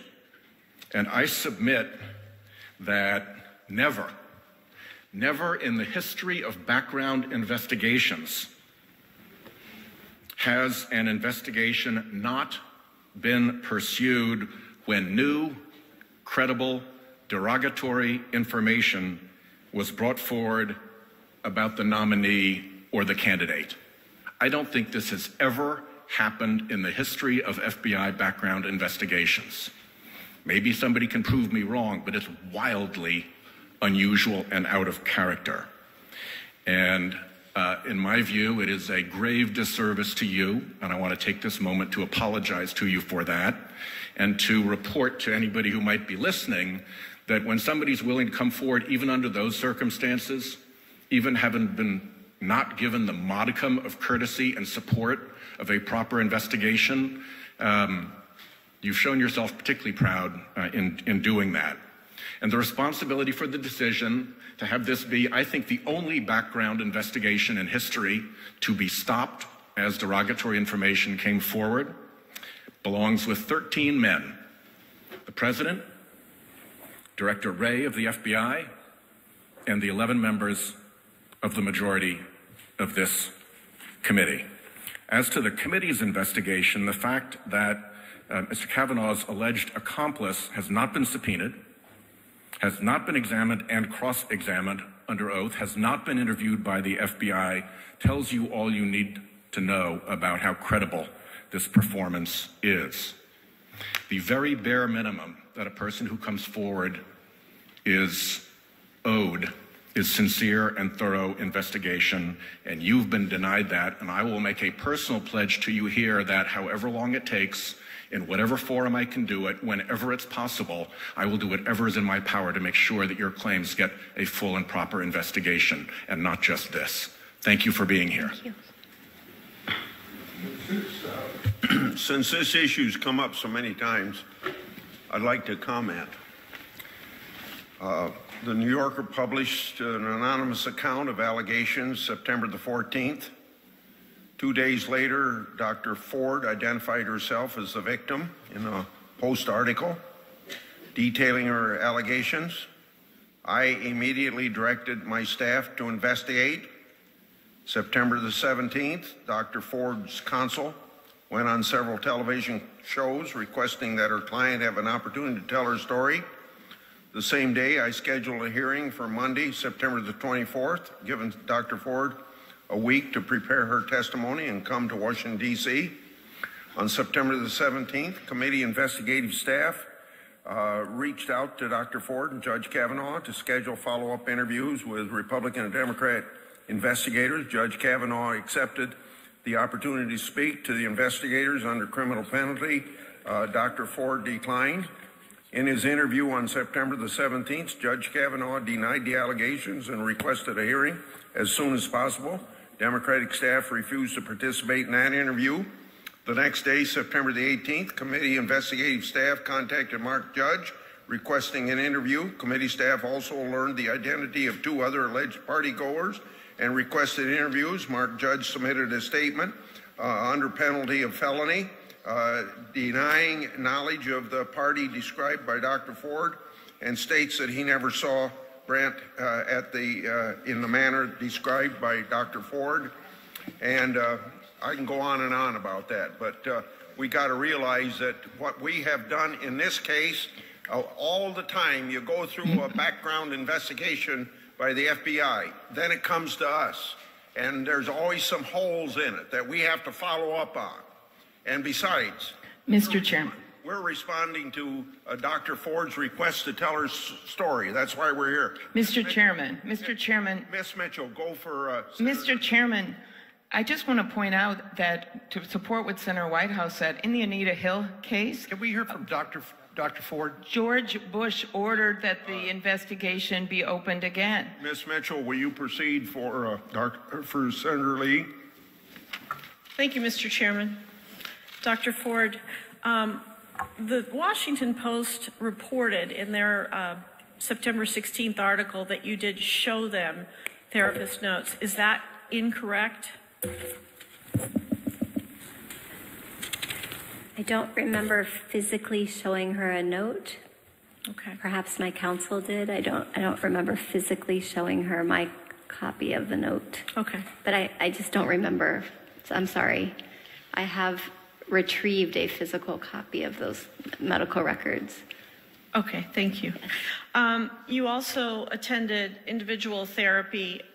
Did you show any of those notes to the reporter from the Washington Post? Again, I don't remember if I showed her like something that I summarized or I just spoke about it, or if she saw it in my counsel's office. I don't know for sure, but I certainly spoke with her about the 2013 record with the individual therapist. And Brett Kavanaugh's name is not in those notes, is that correct? Correct. Okay. In reading the Washington Post article, it mentions that this incident that we're here about contributed to anxiety and PTSD problems with which you have struggled. The word contributed, does that mean that there are other things that have happened that have also contributed to anxiety and PTSD? I think that's a great question. I think the etiology of anxiety and PTSD is multifactorial. So that was certainly a critical risk that we would call it a risk factor in science. So that would be a predictor of the symptoms that I now have. It doesn't mean that other things that have happened in my life would make it worse or better. There are other risk factors as well. So have there been other things then that have contributed to the anxiety and PTSD that you suffered? Well, I think there's sort of biological predispositions that everyone in here has for particular disorders. So I can't rule out that I would have some biological predisposition to be an anxious type person. What about environmental? Environmentally, not that I can think of. Okay. Certainly nothing as striking as that event. Okay. In your interview with the Washington Post, you said that you told your husband early in your marriage that you had been a victim of, and I quote, physical abuse. In your statement, you said that before you were married, you told him that you had experienced, quote, a sexual assault. Do these two things refer to the same incident? Yes. And at either point on these two times, did you use any names? No. Okay. May I ask, Dr. Ford, how did you get to Washington? In an airplane. Okay. I asked that because it's been reported by the press that you would not submit to an interview with the committee because of your fear of flying. Is that true? Well, I was hoping that they would come to me, but then realized that was an unrealistic request. It would have been a quicker trip for me. Yes. So that was certainly what I was hoping, was to avoid having to get on an airplane, but I eventually was able to get up the gumption with the help of some friends and get on the plane. When you were here in the mid-Atlantic area back in August, end of July, August, how did you get here? Also by airplane. I come here once a year during the summer to visit my family. Okay. I'm sorry, not here. I go to Delaware. Okay. In fact, you fly fairly frequently for your hobbies, and you've had to fly for your work. Is that true? Correct, unfortunately. You were a consulting biostatistician in Sydney, Australia. Is that right? I've never been to Australia, but the company that I worked for is based in Australia, and they have an office in San Francisco, California. Okay. I don't think I'll make it to Australia. It is long. I also saw on your CV that you list the following interests of surf travel, and you, in parentheses, put Hawaii, Costa Rica, South Pacific Islands, and French Polynesia. Have you been all to those places? Correct. By airplane? Yes. And your interests also include oceanography, Hawaiian and Tahitian culture. Did you travel by air as a part of those interests? Correct. Okay. Thank you very much. Easier for me to travel going that direction when it's a vacation. Thank you, Mr. Chairman. Thank you for being here, Dr. Ford. You know, in my old job as a prosecutor, we investigated reports like this. So it gave me a window on the types of cases that hurt women and hurt all of us. And I would always tell the women that came before us that they were going to have to tell their story before a jury box of strangers. And you've had to tell your story before the entire nation. For so many years, people swept cases like yours under the rug. They'd say what happens inside a house didn't belong in the courthouse. Well, The times have changed. So I just want to thank you for coming forward today and for sharing your report with us. Now, I understand that you've taken a polygraph test. Dr. Ford, that found that you were being truthful when you described what happened to you. Can you tell us why you decided to take that test? I was meeting with attorneys. I was interviewing various attorneys, and the attorneys asked if I was willing to take it, and I said absolutely. That said, it was almost as anxiety-provoking as an airplane flight. Okay. And you've talked about your recollections and seeing Mark Judge at that Safeway. If there had been an appropriate reopening of this background check and FBI interviews, would that help you find the time period if you knew when he worked at that Safeway? I feel like I could be much more helpful if I could be provided with that date through employment records or the IRS or something, anything that Thank you. would help. I would assume that's true. Dr. Ford, under federal law, and I don't expect you to know this, but statements made to medical professionals are considered to be more reliable. There's a federal rule of evidence about this. You told your counselor about this back in 2012, is that right? My therapist, my individual therapist, correct. Right. And I understand that your husband was also present when you spoke about this incident in front of a counselor, and he recalls you using Judge Kavanaugh's name. Is that right? Yes, I just have to slow down a minute because I might have been confusing. So there were two separate incidents where it's reflected in my medical record. I talked about it more than those two times, but therapists don't typically write down content as much as they write down process. They usually are tracking your symptoms and not your story and the facts. I just happened to have it in my record twice. So the first time is in 2012 with my husband in couples therapy with the quibbling over the remodel. And then in 2013 with my individual therapist. So if someone had actually done an investigation, your husband would have been able to say that you named his name at that time? Correct. Okay. I know you've been concerned with your privacy throughout the process.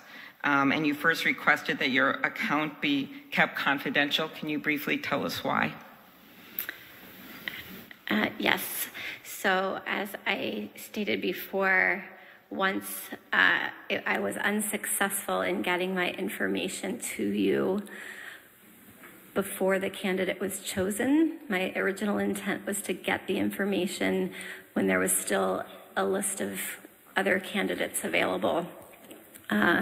And once that was not successful, and I saw that persons were very supportive of the nominee, I tracked it all summer and realized that when I was calculating that risk-benefit ratio that it looked like I was going to just, suffer only for no reason. Okay.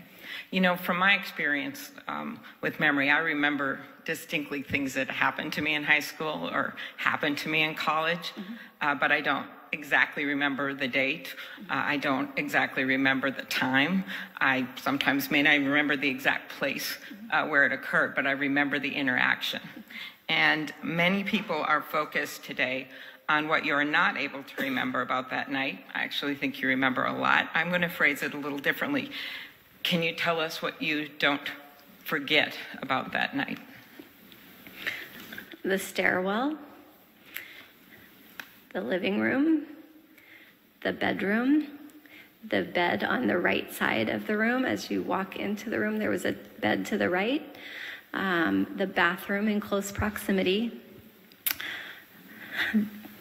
the laughter, the uproarious laughter, and the multiple attempts to escape and the final ability to do so. Thank you very much, Dr. Ford. Dr. Ford, I want to correct the record, but it's not something that I'm saying that you stated wrongly, because you may not know the fact that when you said that you didn't think it was possible for us to go to California as a committee or our investigators to go to California to talk to you, we did, in fact, offer that to you, and we had the capability of doing it, and we would have done it anywhere or anytime. So Thank you. And Mr. Chairman, could I put the polygraph results on the record, please? The polygraph results in the record. without it, Is there any objection? well, let us see the chart. The polygraph? You want to all see it? You hold just a minute, please. I think you may have it. Yeah, can we have the underlying charts too? The underlying charts? I have the polygraph results that I would just like to put in the record. I'll deal with the charts after that. Could I put the polygraph tests in the record? Mr. Chairman, we had proposed having the polygraph examiner testify, as you know. If that had happened, the full panoply of materials that he had supporting his examination would have been provided.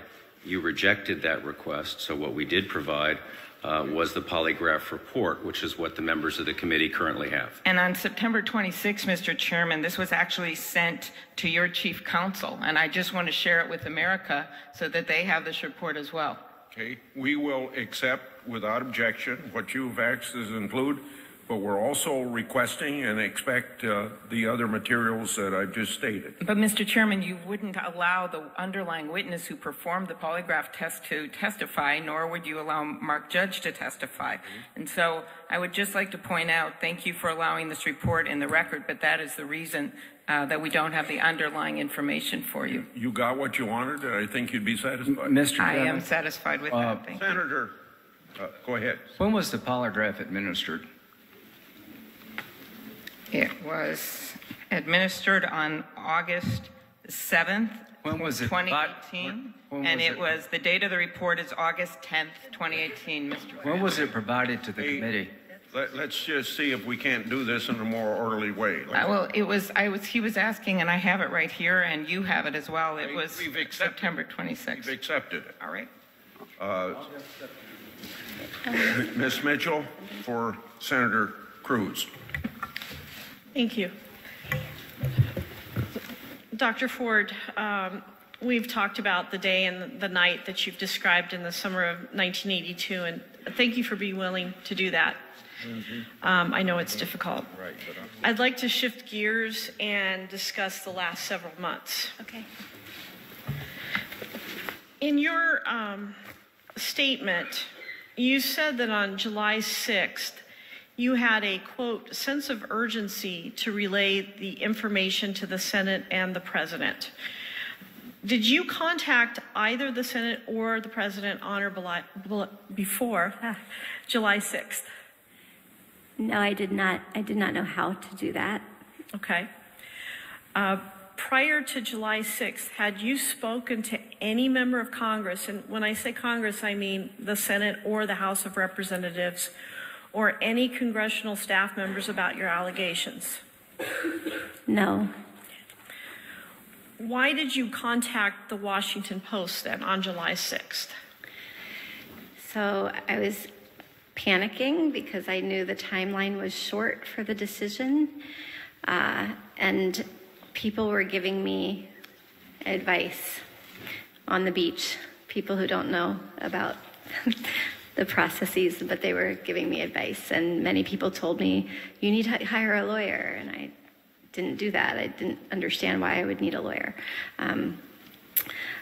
Somebody said, call the New York Times, call the Washington Post, put in an anonymous tip, go to your congressperson.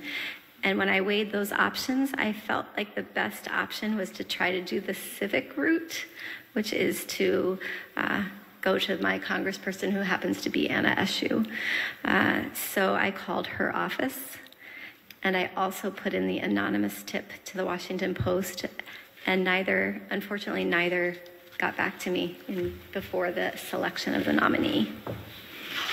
You testified that Congresswoman Eshoo's office contacted you on July 9th. Is that right? They contacted me the date that the nominee was announced, so that seems likely. Had you talked about your allegations with anyone in her office before the date of July 9th? I told the receptionist on the phone. Okay. On July 10th, you texted the Washington Post again, which was really the third time, is that right?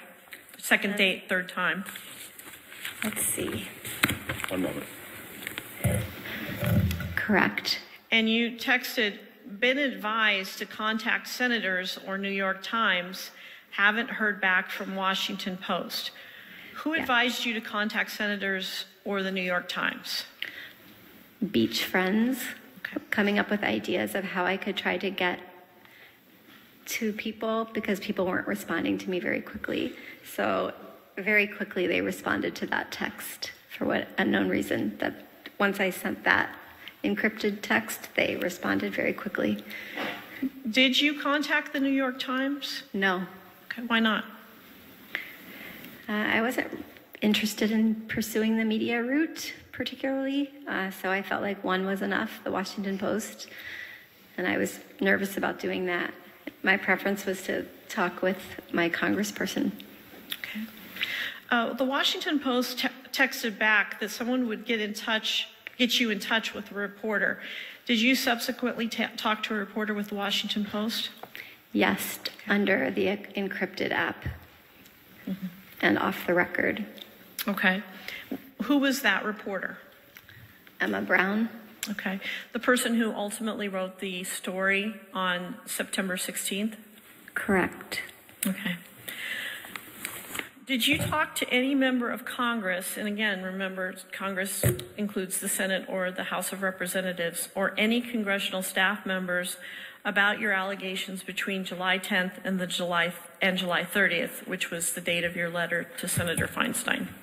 Yes, I met with Congresswoman Eshu's staff, and I think that's July 18th on the Wednesday, and then on the Friday I met with the Congresswoman herself.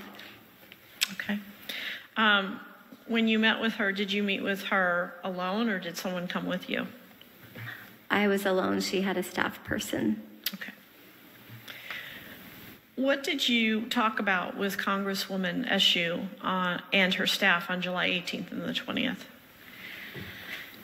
I described the night of the incident, and we spent time speaking about that. And I asked her what my options were in terms of going forward and how to get that information relayed forward.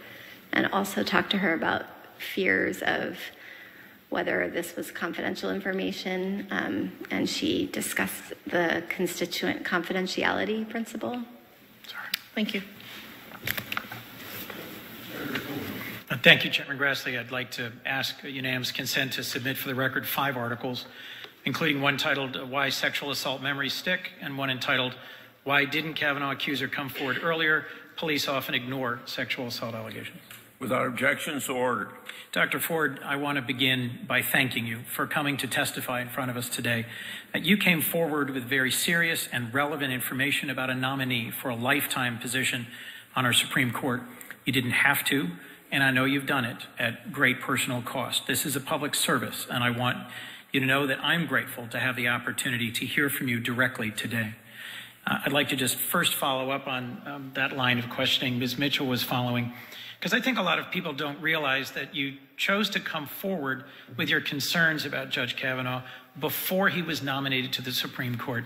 Do I understand correctly that when you first reached out to Congresswoman Eshu and to the Washington Post tip line, that was when he was on the short list, but before he was nominated to the Supreme Court? Is that correct? Correct.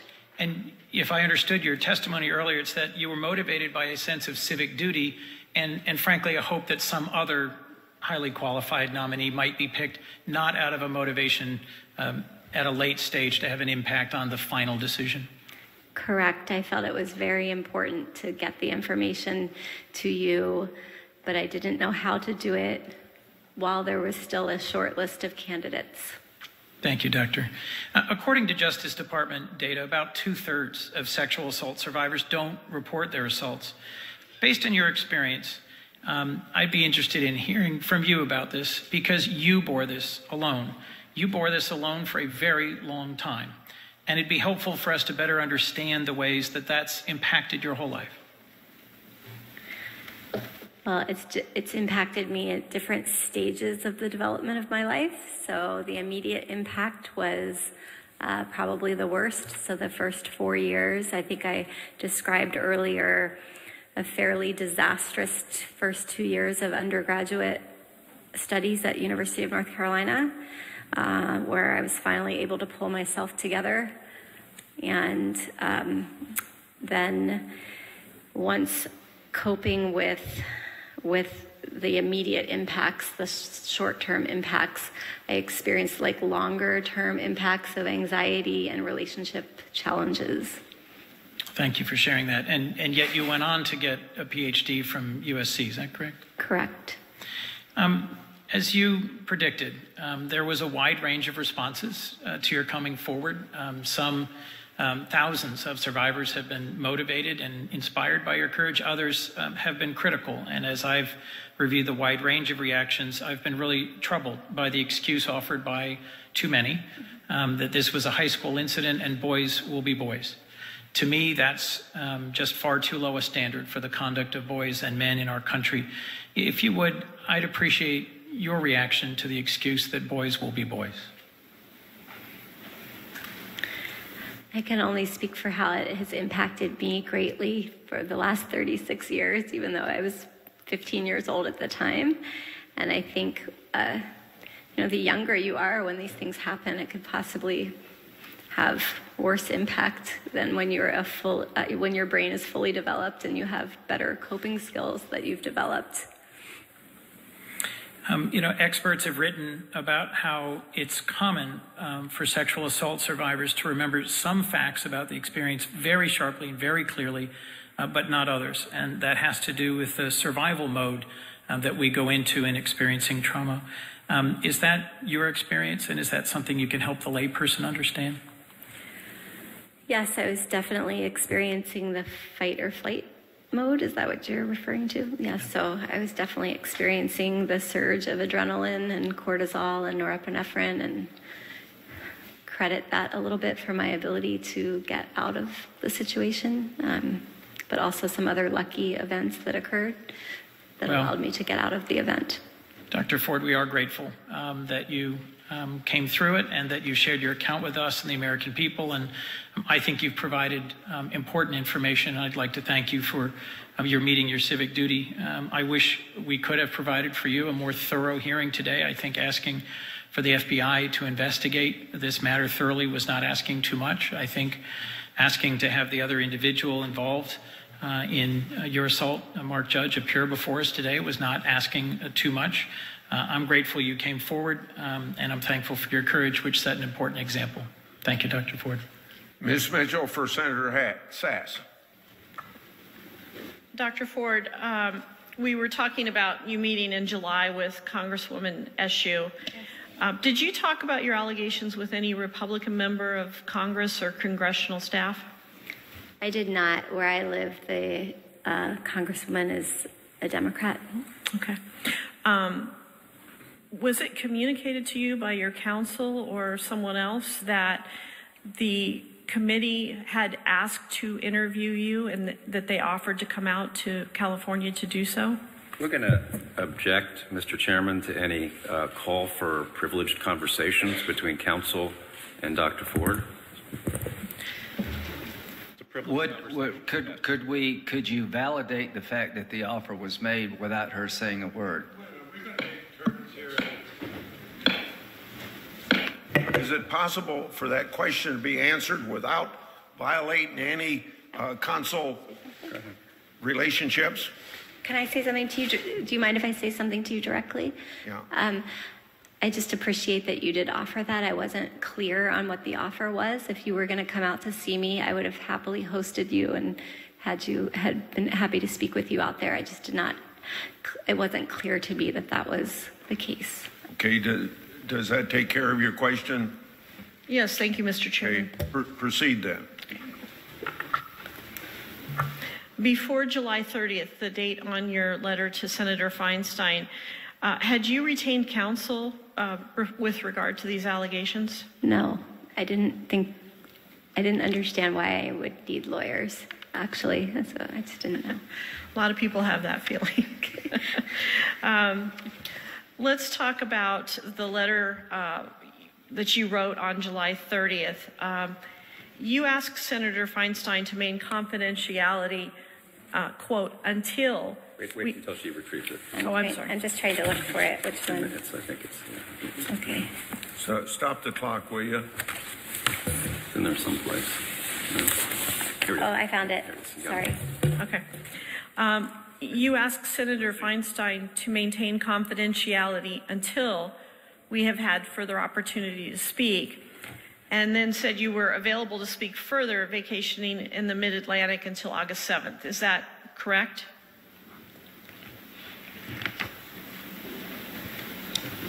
Oh, the last line, is that what you're, I'm now just catching up with you. Sorry, I'm a little slower. My mind is getting a little tired. I am available to speak further should you wish to discuss. Yes, I was in Delaware until August 7th. Okay. And after that, I went to New Hampshire and then back to California.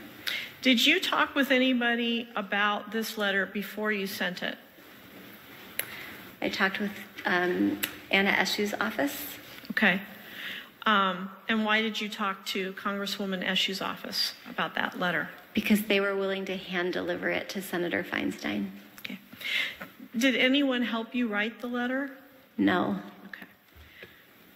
After you sent your letter, did you or anyone on your behalf speak to Senator Feinstein personally or with any Senate staffer? Yes. Okay. I had a phone call with Senator Feinstein. Okay. And when was that? That was while I was still in Delaware, so before August 7th. Okay. And how many times did you speak with Senator Feinstein? Once. Okay. What did you talk about? She asked me some questions about the incident, okay. And I answered those questions. Okay. Was that the extent of the gist of the conversation? Yes, it was a fairly brief phone call. Okay. Did you ever give Senator Feinstein or anyone else the permission to release that letter? Not that I know of, no. Okay. Between the letter date, July 30th, and August the 7th, did you speak with any other person about your allegations? Could you say the dates again? Between the letter date of July 30th and August 7th, so while you were still in Delaware, did you speak with any other person about your allegations? I'm just trying to remember what dates that. Stop the.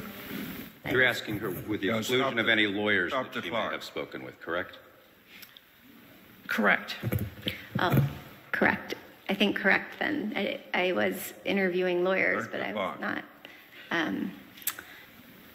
speaking personally about it. Aside from lawyers that you were seeking to possibly hire to represent you, did you speak to anybody else about it during that period of time? No. Okay. I was staying with my parents at the time. Did you talk to them about it? Definitely not. Okay. So would it be fair to say that you retained counsel during that time period of July 30th to August 7th? I can't remember the exact date, but it was I was interviewing lawyers during that period of time, sitting in the car, in the driveway, and in the Walgreens parking lot in Rehoboth, Delaware, and trying to figure out how the whole system works of interviewing lawyers and how to pick one, et cetera. So, you testified earlier that you had you didn't see the need for lawyers, and now you're trying to hire them. What made you change your mind? Mm-hmm. It seemed like most of the individuals that I had told, which didn't, the total was not very high, but those persons advised me to, at this point, get a lawyer for advice about whether to push forward or to stay back. Did that include Congresswoman Eshu and Senator Feinstein? No. Okay. I want to thank Dr. Ford for what you said about acknowledging that we had said we'd come to California. Senator Blumenthal. Thanks, Mr. Chairman. I want to join in thanking you for being here today and just tell you I have found your testimony powerful and credible, and I believe you. You're a teacher, correct? Correct. Well, you have given America an amazing teaching moment and you may have other moments in the classroom, but you have inspired and you have enlightened America. You have inspired and given courage to women to come forward, as they have done to every one of our offices and many other public places. You have inspired and you have enlightened men in America to listen respectfully to women survivors and men who have survived sexual attack. And that is a profound public service, regardless of what happens with this nomination. And so the teachers of America, people of America, should be really proud of what you have done. Let me tell you why I believe you. Not only because of the prior consistent statements and the polygraph tests and your request for an FBI investigation and your urging that this committee hear from other witnesses who could corroborate or dispute your story. But also, you have been very honest about what you cannot remember. And someone composing a story can make it all come together in a seamless way, but someone who is honest, I speak from my experience as a prosecutor as well, is also candid about what she or he cannot remember. The senators on the other side of the aisle have been silent. This procedure is unprecedented in a confirmation hearing. But I want to quote one of my colleagues, Senator Lindsey Graham, in a book that he wrote in 2015 when he was describing his own service and very distinguished naval service as a trial lawyer.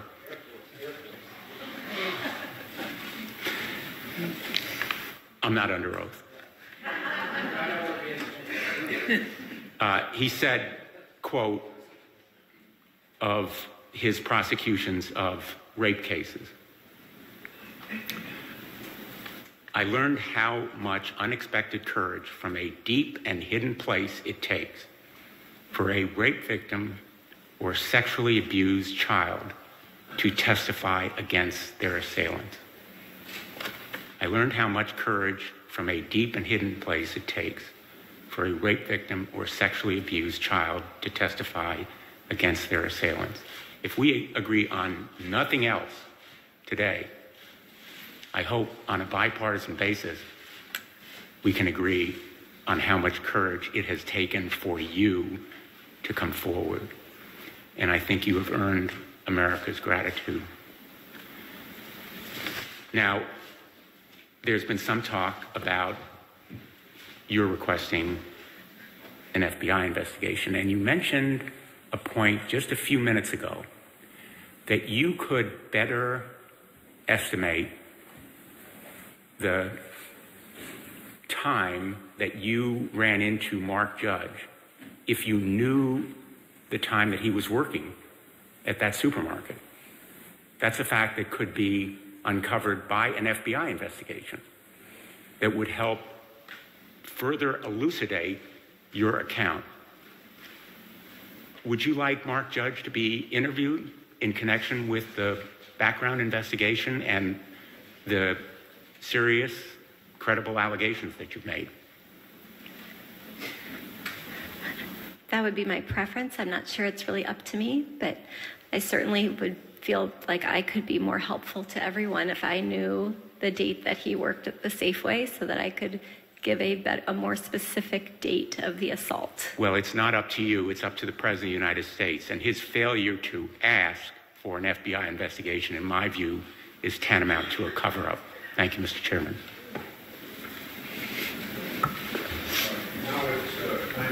Senator Flake, Ms. Mitchell for Senator Flake.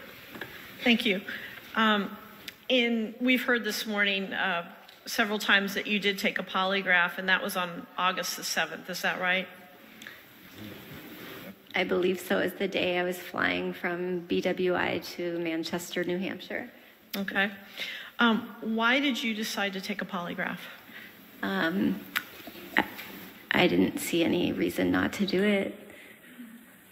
Were you advised to do that? Again, you're seeming to call for communications between counsel and client. I don't think you mean to do that. If you do, she shouldn't have to answer that.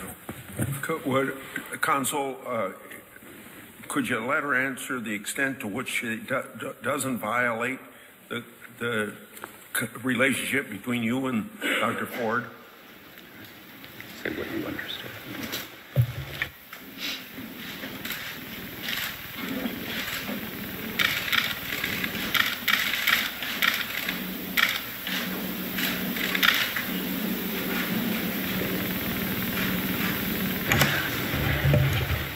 Based on the advice of the counsel, I was happy to undergo the polygraph test, although I found it extremely stressful, much longer than I anticipated. I told my whole life story, I felt like, but I endured it. It was fine. I understand they can be that way. Have you ever taken any other polygraphs in your life? Never. Okay. You went to see a gentleman by the name of Jeremiah Hannafin to serve as the polygrapher. Did anyone advise you on that choice?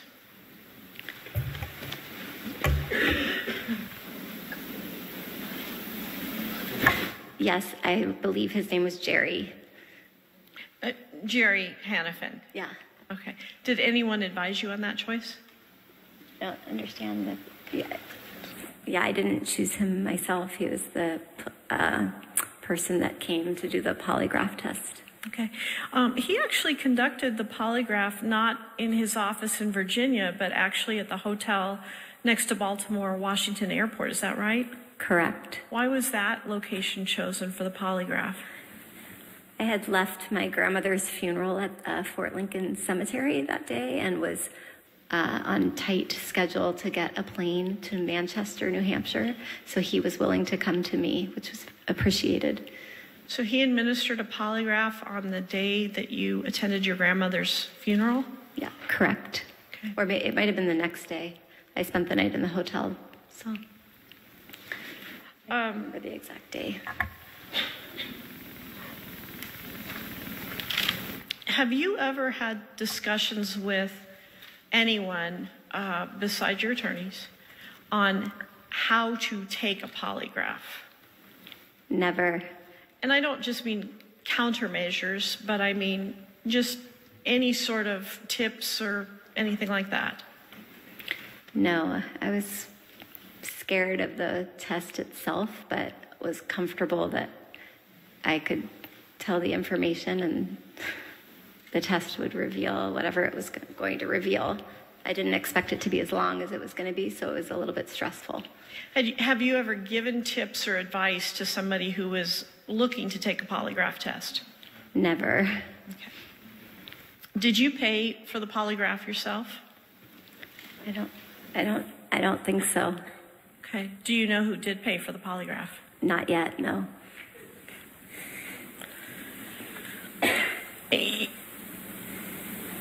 Did you have the handwritten statement that you wrote out? Did anyone assist you in writing that statement? No, but you can tell how anxious I was by the terrible handwriting.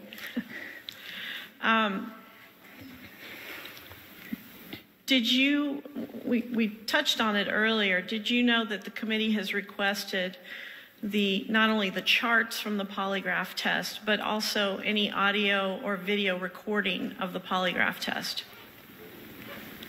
No. Okay. Were you audio and video recorded when you were taking that test?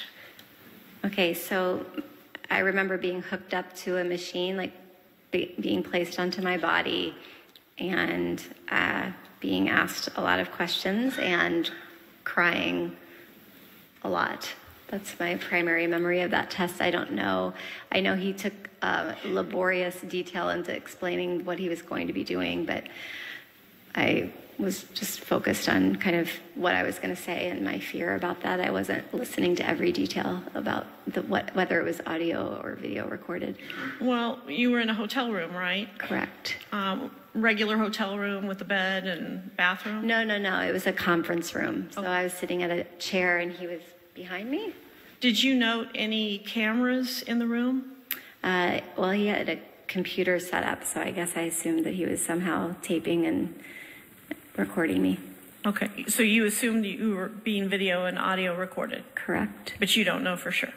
I don't know for sure. Okay, thank you. We're going to recess now for a half hour for lunch. Thank you, Dr. Ford. We're going to keep going until then. No, okay. Yeah. So, 10 minutes after 1. Yeah, roughly.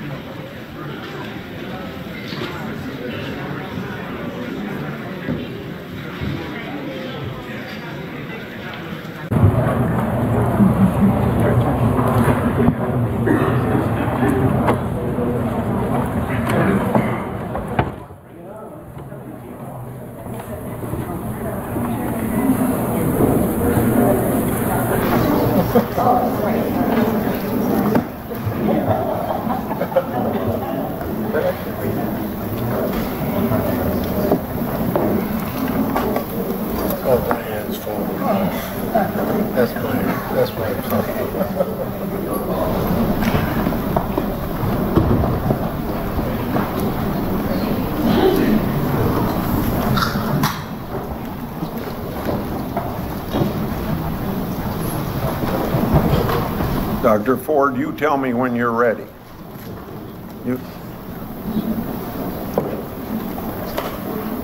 I'm just organizing my papers. I'll be ready in Take as long as you need. 20 seconds. Thank you.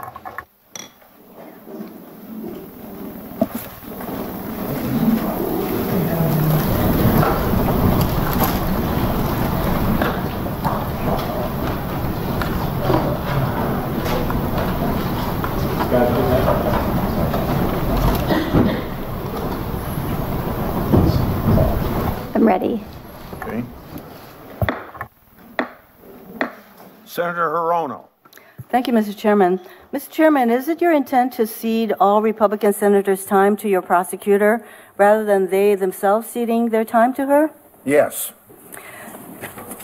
We all know that the prosecutor, even though this clearly is not a criminal proceeding, is asking Dr. Ford all kinds of questions about what happened before and after, but basically not during the attack. The prosecutor should know that sexual assault survivors often do not remember peripheral information such as what happened before or after the traumatic event. And yet, she will persist in asking these questions, all to undermine the memory and basically the credibility of Dr. Ford. But we all know Dr. Ford's memory of the assault is very clear.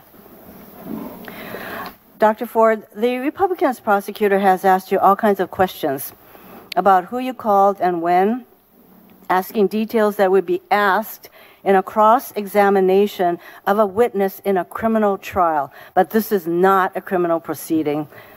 This is a confirmation proceeding. I think I know what she's trying to get at. So I'll just ask you very plainly, Dr. Ford, is there a political motivation for your coming forward with your account of the assault by Brett Kavanaugh? No, and I'd like to reiterate that, again, I was trying to get the information to you while there was still a list of other, thank you, what looked like equally qualified candidates. And yet they're not here to testify. Dr. Ford, I'd like to join my colleagues who have thanked you for coming forward today. And we all admire you for what you're doing. And I understand why you have come forward. You wanted us and the American people to know what you knew about the character of the man we are considering for a lifetime appointment to the Supreme Court. I want to take a moment also to note the significant personal sacrifices you've made to come forward to share your traumatic experience with us and the American people. You've had to move, you've had death threats, all manner of basically re-victimization experiences have come your way. But by coming forward, you have inserted the question of character into this nomination and hopefully back into American life, and rightly so. We should be made to face the question of who it is we are putting in positions of power and decision-making in this country. We should look the question square in the face. Does character matter? Do our values, our real values about what is right and what is wrong, and about whether we treat our fellow human beings with dignity and respect, do they matter anymore? I believe they do. And I believe the reaction we have seen to this coverage right now and your courage all over this country shows us that we're not alone. You're not alone. That women and men all across America are disgusted and sick and tired of the way basic human decency has been driven from our public life. The president admits on tape to assaulting women. He separates children from their parents. He takes basic health care protections from those who need them most. He nominates and stands behind a man who stands credibly accused of a horrible act. I again want to thank you for coming forward. Mr. Chairman, I ask unanimous consent that 6 items consisting of various statements, letters, fact sheet, posts are inserted into the record. Is that one request, or you want me to wait for 6? Well, I have 6 separate items. Okay. They consist, I can go over them for you. Okay, no. I would like to... Let me not interrupt you. Okay. Your request is accepted without objection. Thank you. And I would like to read from an item that has already been entered into the record, but this is from a letter from the National Task Force to End Sexual and Domestic Violence. The letter states, and I quote this letter, "This moment has become a crucible. It's a test of our progress. Do we start by believing victims of sexual assault and treating them with dignity, or don't we? So far, Senate leaders are failing that test, prejudging the outcome of the hearing, sympathizing with her perpetrator, attacking her credibility. They send a message to every victim of sexual violence that their pain doesn't matter, that they do not deserve justice, and that for them, fair treatment is out of reach. This will only serve to drive victims into the shadows and further embolden abusers." Once again, Dr. Ford, thank you very much. This is a moment for our country. Mahalo. Senator, Ms. Mitchell for Senator Crapel. Good afternoon. Hi. When we left off, we were still talking about the polygraph, and I believe you said it hasn't been paid for yet. Is that correct? Let me put an end to this mystery. Her lawyers have paid for her polygraph. As is routine. As is routine. Dr. Ford, do you expect the price of that polygraph to be passed on to you? I'm not sure yet. I haven't taken a look at all of the costs involved in this. We've relocated now twice, so I haven't kept track of all of that paperwork, but I'm sure I have a lot of work to do to catch up on all of that later. I get you have a lot going on, and you've had that for several months. But is it your understanding that someone else is going to assist you with some of these fees, including the cost for your polygraph? I'm aware that there's been several GoFundMe sites that I haven't had a chance to figure out how to manage those because I've never had one. And I'm sorry, done for me. several what? GoFundMe sites that have raised money primarily for our security detail. So I'm not even quite sure how to collect that money and how to distribute it yet. I haven't been able to focus on that. Okay. In your testimony this morning, you stated that Senator Feinstein sent you a letter on August 31st of this year. Is that right?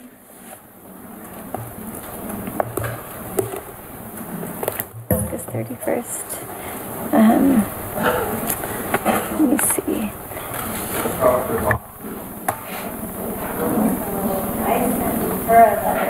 I sent her a letter on July 30th, and I don't have the date. I'd have to pull up my email to find out the date of her email to me saying that it was right before the hearings that she was going to maintain the confidentiality of the letter.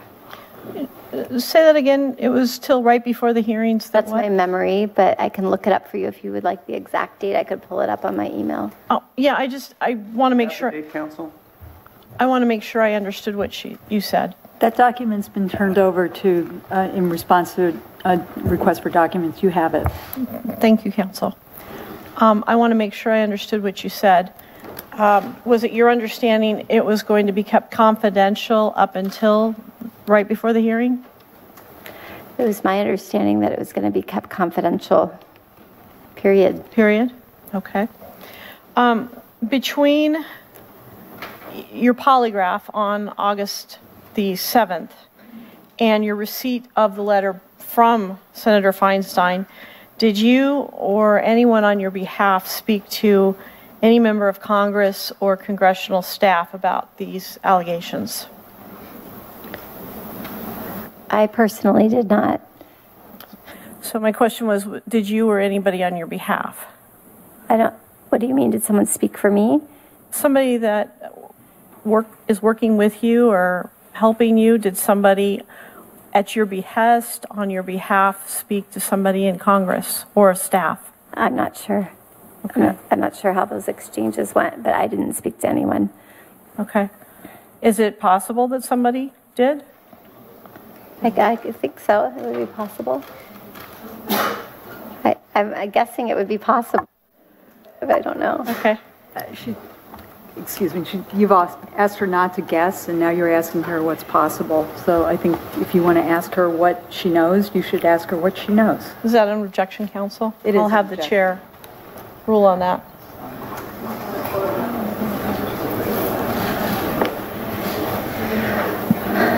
I don't know what I don't understand. You should answer the question unless there's a legal reason for not answering it on advice of your counsel. So I don't totally understand the question, but I didn't speak with anyone during that time frame other than my counsel. Okay. You've said repeatedly that you did not think that that letter that you wrote on July 30th was going to be released to the public. Is that correct? Correct. Okay. And is it true that you did not authorize it to be released at any time? Correct. Okay. Besides your attorneys, did you provided that letter to Senator Feinstein, is that correct? I provided her a letter on July 30th. We're talking about the July 30th letter. Okay. And you provided that letter to Senator Feinstein, correct? Is that a yes? Yes. And you provided the letter to Representative Eshoo to deliver to Senator Feinstein? Yes. Besides those two individuals, Representative Eshoo and Senator Feinstein, and your attorneys, did you provide that letter to anyone else? No. Do you know how that letter became public? No. Okay. After that letter was made public or leaked, did you reach back out to the Washington Post?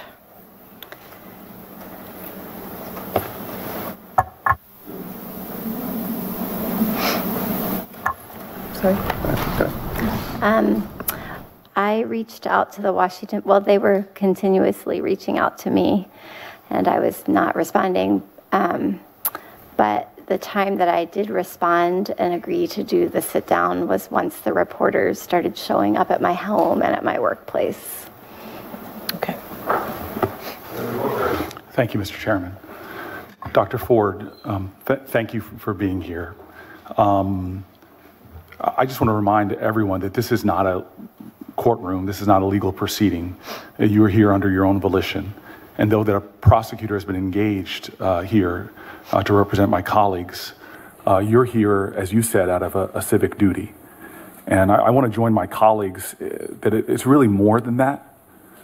You know, our founding documents talk about civic duty. Our Declaration of Independence talks about for this country pledging your lives, your fortunes, and your sacred honor. And anybody who's read your testimony knows what you've had to sacrifice by coming forward. Your life has been upended. You have received vicious, hateful threats, death threats. You've had to move out of your family home to some expense, I imagine, to you and your family. You've had to engage security to some expense. You've had to deal with incredible challenges. And what's amazing, and I want to join my colleagues in thanking you for your courage and bravery in coming forward, all to help us deal with one of the most important obligations a senator has, to advise and consent on one of the branches of our government, the highest courts in the land, an individual going before a lifetime appointment. And you even said that the president had a lot of folks on that list, and your fear was that this individual who assaulted you would ascend to that seat. That's correct, right? Correct. Yes, and it is correct that you have given a lot of resources, taken a lot of threats to come forward, correct? Correct. Assaults on your dignity and your humanity? Absolutely. How has it affected your children? They're doing fairly well considering. Thank you for asking. And your husband? Doing fairly well considering. Yeah, thank you. We have a very supportive community. That's good to hear. I want to use a different word for your courage because this is more, as much as this hearing is about a Supreme Court justice, the reality is by you coming forward, your courage, you are affecting the culture of our country. We have a wonderful nation, an incredible culture, but there are dark elements that allow unacceptable levels of sexual assault and harassment that are affecting girls and boys and affecting men and women, from big media outlets to corporations to factory floors to servers in restaurants to our intimate spaces in homes and apartments all around this country. I stepped out during the break and was deluged with notes from friends all around the country, social media posts, that there are literally hundreds of thousands of people watching your testimony right now. And note after note that I got, people in tears, feeling pain and anguish, not just feeling your pain, but feeling their own, who have not come forward. You are opening up to open air hurt and pain that goes on across this country. And for that, the word I would use, it's nothing short of heroic. Because what you're doing for our nation right now, besides giving testimony germane to one of the most sacred obligations of our offices, is you are speaking truth that this country needs to understand. And how we deal with survivors who come forward right now is unacceptable. And the way we deal with this, unfortunately, allows for the continued darkness of this culture to exist. And your brilliance, shining light onto this, speaking your truth, is nothing short of heroic. But to the matter at hand, one of my colleagues who I have a lot of respect for, and I do consider him a friend, went to the Senate floor and spoke truth to both sides of the political aisle. Senator Flake said yesterday, this is a lifetime appointment, and this is said to be a deliberative body. In the interest of due diligence and fairness, her claims must be fully aired and considered. I agree with him. But you've asked for things that would give a full airing, from corroborating witnesses to be called. You've submitted to an intrusive polygraph test, Can you answer for me, how do you feel that all the things that could have been done thoroughly to help this deliberative body have not been honored in this so-called investigation? I wish that I could be more helpful and that others could be more helpful and that we could collaborate in a way that would get at more information. Thank you very much. Mr. Chairman, I'd just like to introduce for the record 7 letters from Lambda Legal, from Mormon Women for Ethical Government, youth-led organizations around this country, the international unions, bricklayers, allied craft workers, a letter from 295 survivors of sexual violence in support of Dr. Ford, and a letter from 1,600 men. It's a campaign in support of Dr. Ford, and those who want to assert, men and women, that survivors of sexual violence are not opportunists, do not have political axes to grind, but are coming forward with courage and with heart to speak their truth and try to end the scourge of sexual assault and violence in our country. Without objection, so ordered. Senator Tillis, Ms. Mitchell for Senator Tillis.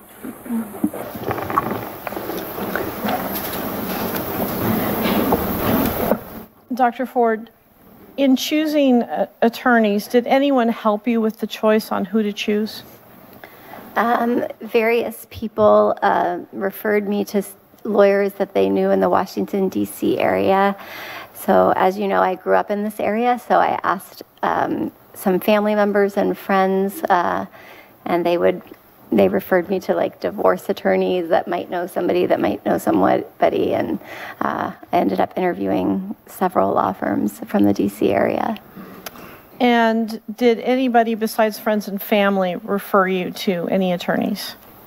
I think that the staff of Dianne Feinstein's office suggested the possibility of some attorneys. Okay, including the 2 that are sitting on either side of you? Not both of them, no. Okay.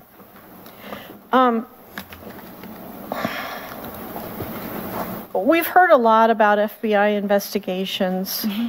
When did you personally first request an FBI investigation?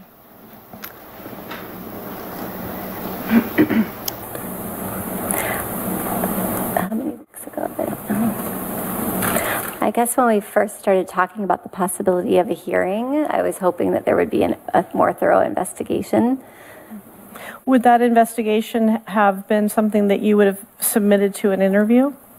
I would be happy to cooperate with the FBI, yes. Would you have been happy to submit to an interview by staff members from this committee? Absolutely. Okay.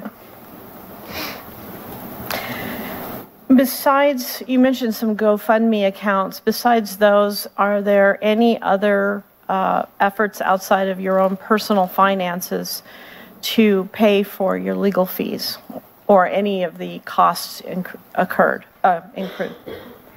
It's my understanding that some of my team is working on a pro bono basis, but I don't know the exact details. And there are members of the community in Palo Alto that have the means to contribute to help me with the security detail, etc. Have you been provided? I think I can help you with that. Both co-counsel are doing this pro bono. We are not being paid, and we have no expectation of being paid. Thank you, counsel. Have you seen any of the questions that I was going to ask you today? No. Have you've been asked a few questions by other people as well. Have you seen any of those questions in advance? No. Have you been told them in advance? No. And likewise with my questions, have you been told my questions in advance? Definitely not. Okay. You mentioned about some possible information, such as when Mark Judge worked at the supermarket. I want to ask you about someone else. You mentioned that there was a classmate who was really sort of the connection between you and Brett Kavanaugh. Mm-hmm. Who was this person? I think that case with Mr. Whalen, who was looking at my LinkedIn page and then trying to blame the person, I just don't feel like it's right for us to be talking about that. I'm not trying to blame anybody. I just want to know who the common friend that you and... The person that Mr. Whalen was trying to say looked like Mr. Kavanaugh. Okay.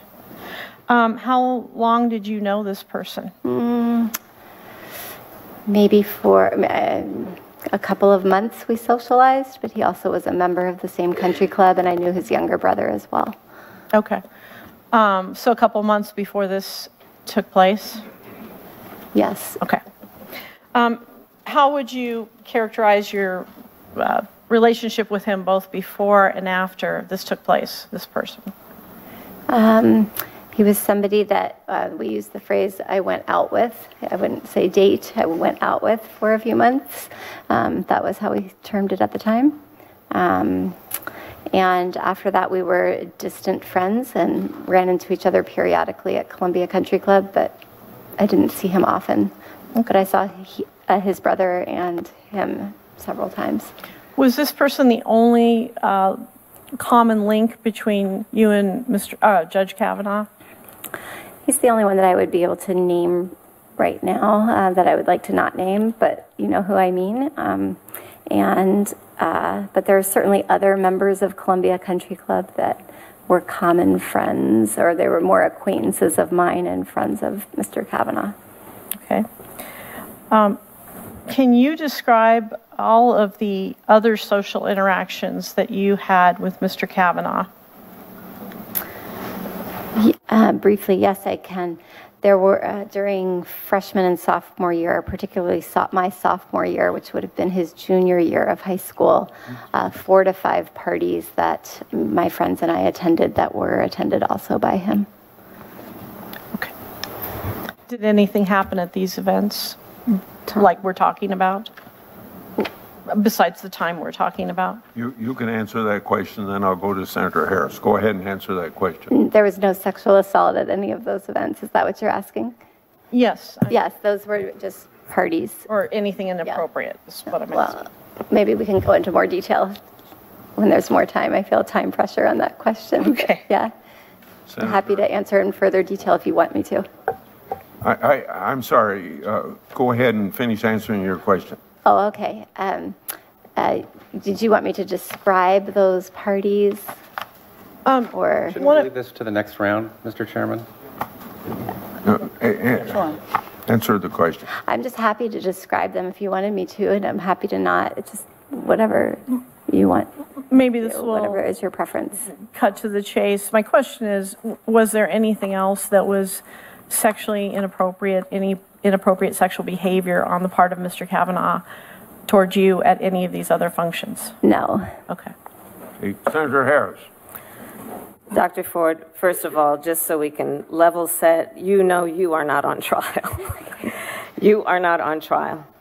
You are sitting here before members of the United States Senate's Judiciary Committee because you had the courage to come forward, because as you have said, you believe it was your civic duty. I was struck in your testimony by what you indicated as your intention when you first let anyone associated with these hearings know about it. And what you basically said is you reached out to your representative in the United States Congress, hoping that person would inform the White House before Judge Kavanaugh had been named. That's extremely persuasive about your motivation for coming forward. And so I want to thank you. I want to thank you for your courage, and I want to tell you I believe you. I believe you. And I believe many Americans across this country believe you. And what I find striking about your testimony is you remember key, searing details of what happened to you. You told your husband and therapist, 2 of the most intimate of your confidants, and you told them years ago about this assault. You have shared your experience with multiple friends years after that and before these hearings ever started. I know, having personally prosecuted sexual assault cases and child sexual assault cases, that study after study shows trauma, shame, and the fear of consequences almost always cause survivors to, at the very least, delay reporting if they ever report at all. Police recognize that. Prosecutors recognize that. Medical and mental health professionals recognize that. The notes from your therapy sessions were created long before this nomination and corroborate what you have said today. You have passed a polygraph and submitted the results to this committee. Judge Kavanaugh has not. You have called for outside witnesses to testify and for expert witnesses to testify. Judge Kavanaugh has not.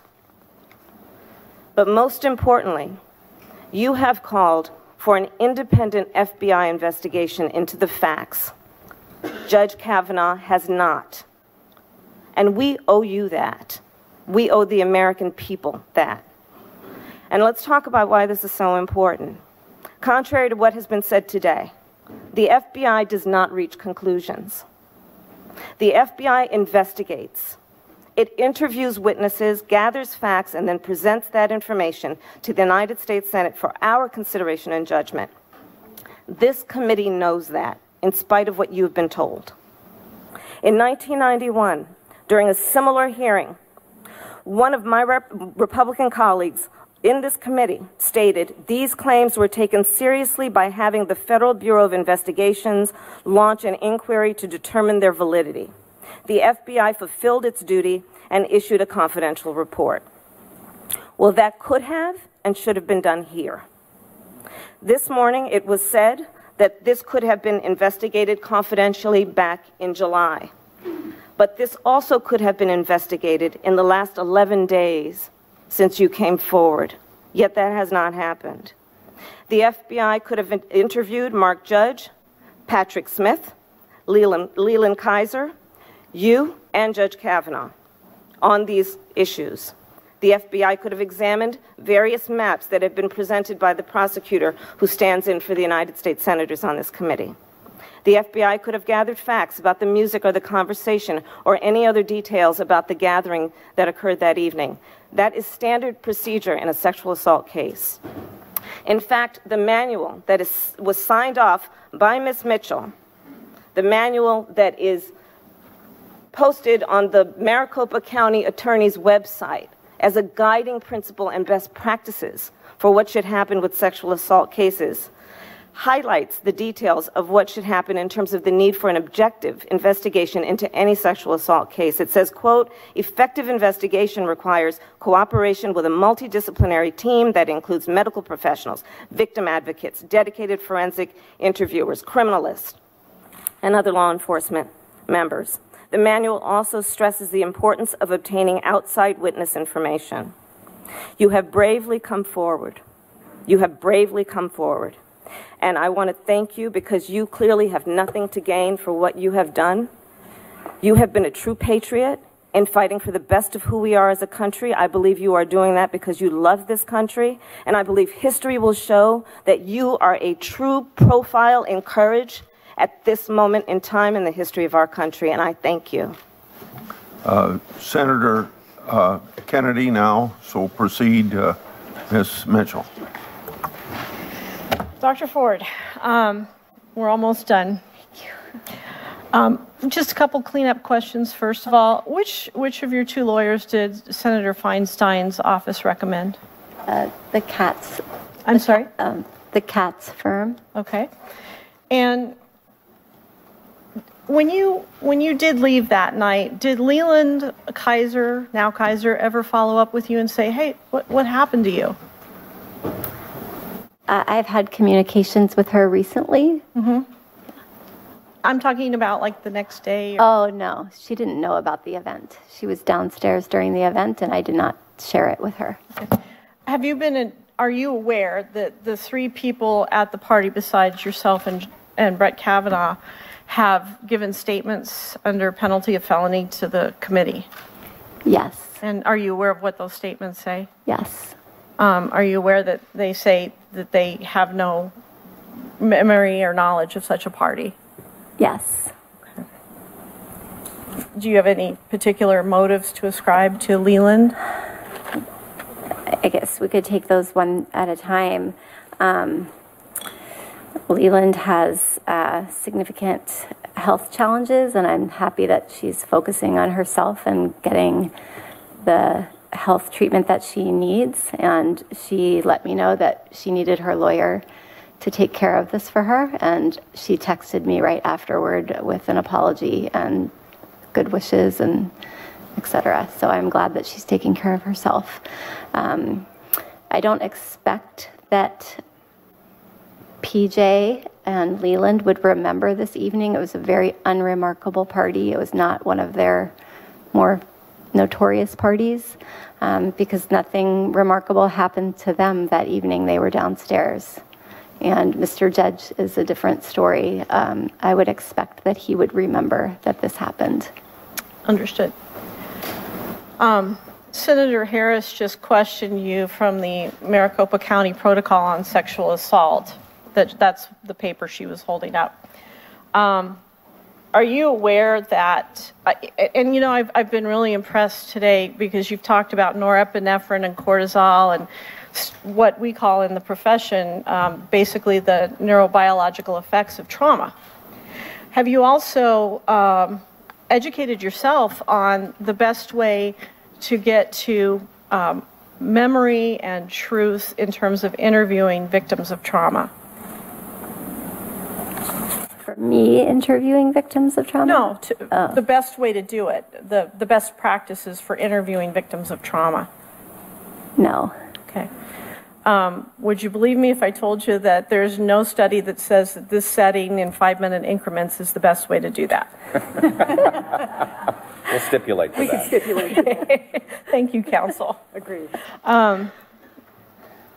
Did you know that the best way to do it is to have a trained interviewer talk to you one-on-one in a private setting and to let you do the talking, just let you do a narrative?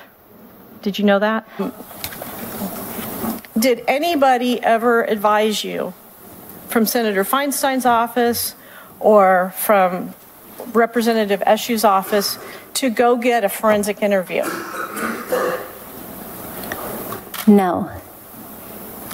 Instead, you were advised to get an attorney and take a polygraph. Is that right? Many people advised me to get an attorney. Once I had an attorney, my attorney and I discussed using the polygraph. And instead of submitting to an interview in California, we're having a hearing here today in 5-minute increments. Is that right? I agree that's what was agreed upon by the collegial group here. Okay. Thank you. I have no further questions. Okay, I have something to submit for the record. We received 3 statements under penalty of felony from 3 witnesses identified by Dr. Ford, Mark Judge, Leland Kaiser, and Patrick Smith. All 3 denied any knowledge of the incident or gathering described by Dr. Ford. Without objection, I'll enter in the record. Mr. Chairman, I have something for the record as well. A number of letters from the witness's family, friends, including her husband. Okay. I'll get to you just as soon as the ranking member. Mr. Chairman, I have 3 letters addressed to both you and the ranking member, and I'd ask that they be entered into the record. Without objection. And it's also my understanding that Mr. Judge is not willing to come forward to answer our questions. As a result, we cannot test his memory or make any assessment of his thoughtfulness or character. And I think that's why the failure to call him to testify is so very critical. And I hope the majority would reconsider that. Okay. Senator Blumenthal. Mr. Chairman, I ask if you have sworn statements that you're submitting for the record, that we have those individuals come before us so that we can ask them questions about those statements. I think that the nature of this proceeding would be compromised if we lack an opportunity to ask them questions about sworn statements that will be part of the record. So, frankly, Mr. Chairman, I would object to entering them in the record. Mr. Chairman? Okay. Senator Whitehouse. I have a number of letters that I would like to ask submitted to the record that relate to the importance of proper investigation by trained professionals in pulling these kind of investigations together, from the Leadership Conference on Civil and Human Rights, the National Women's Law Center, the National Organization for Women, and so forth. Without objection, order, Senator Kennedy. Mr. Chairman, I have a question for our chairman. The statements that Senator Blumenthal talked about, those were statements taken by our majority staff. They're already in the record. Yes, sir, but those statements were taken by our majority staff? Yes. Did minority staff participate? No. Why not? You'll have to ask them. Well, were they instructed not to participate? No. They chose not to? That's right. If I may, Mr. Chairman, and if I could, I still think I have the floor, Mr. Chairman. Let's listen to Senator Feinstein. Can we be excused? I am the witness is quite tired. I'd like to, if you'd wait just a minute, I'd like to thank Dr. Ford. All right. In fact, we're going to continue this meeting, and we can, so let's just be nice to her. Dr. Ford, I can only speak as one of 21 senators here, but I thank you very much for your testimony. More importantly, for your bravery coming out and trying to answer our questions as best you could remember. Thank you very much. We'll adjourn for 45 minutes. Not adjourn, recess for 45 minutes.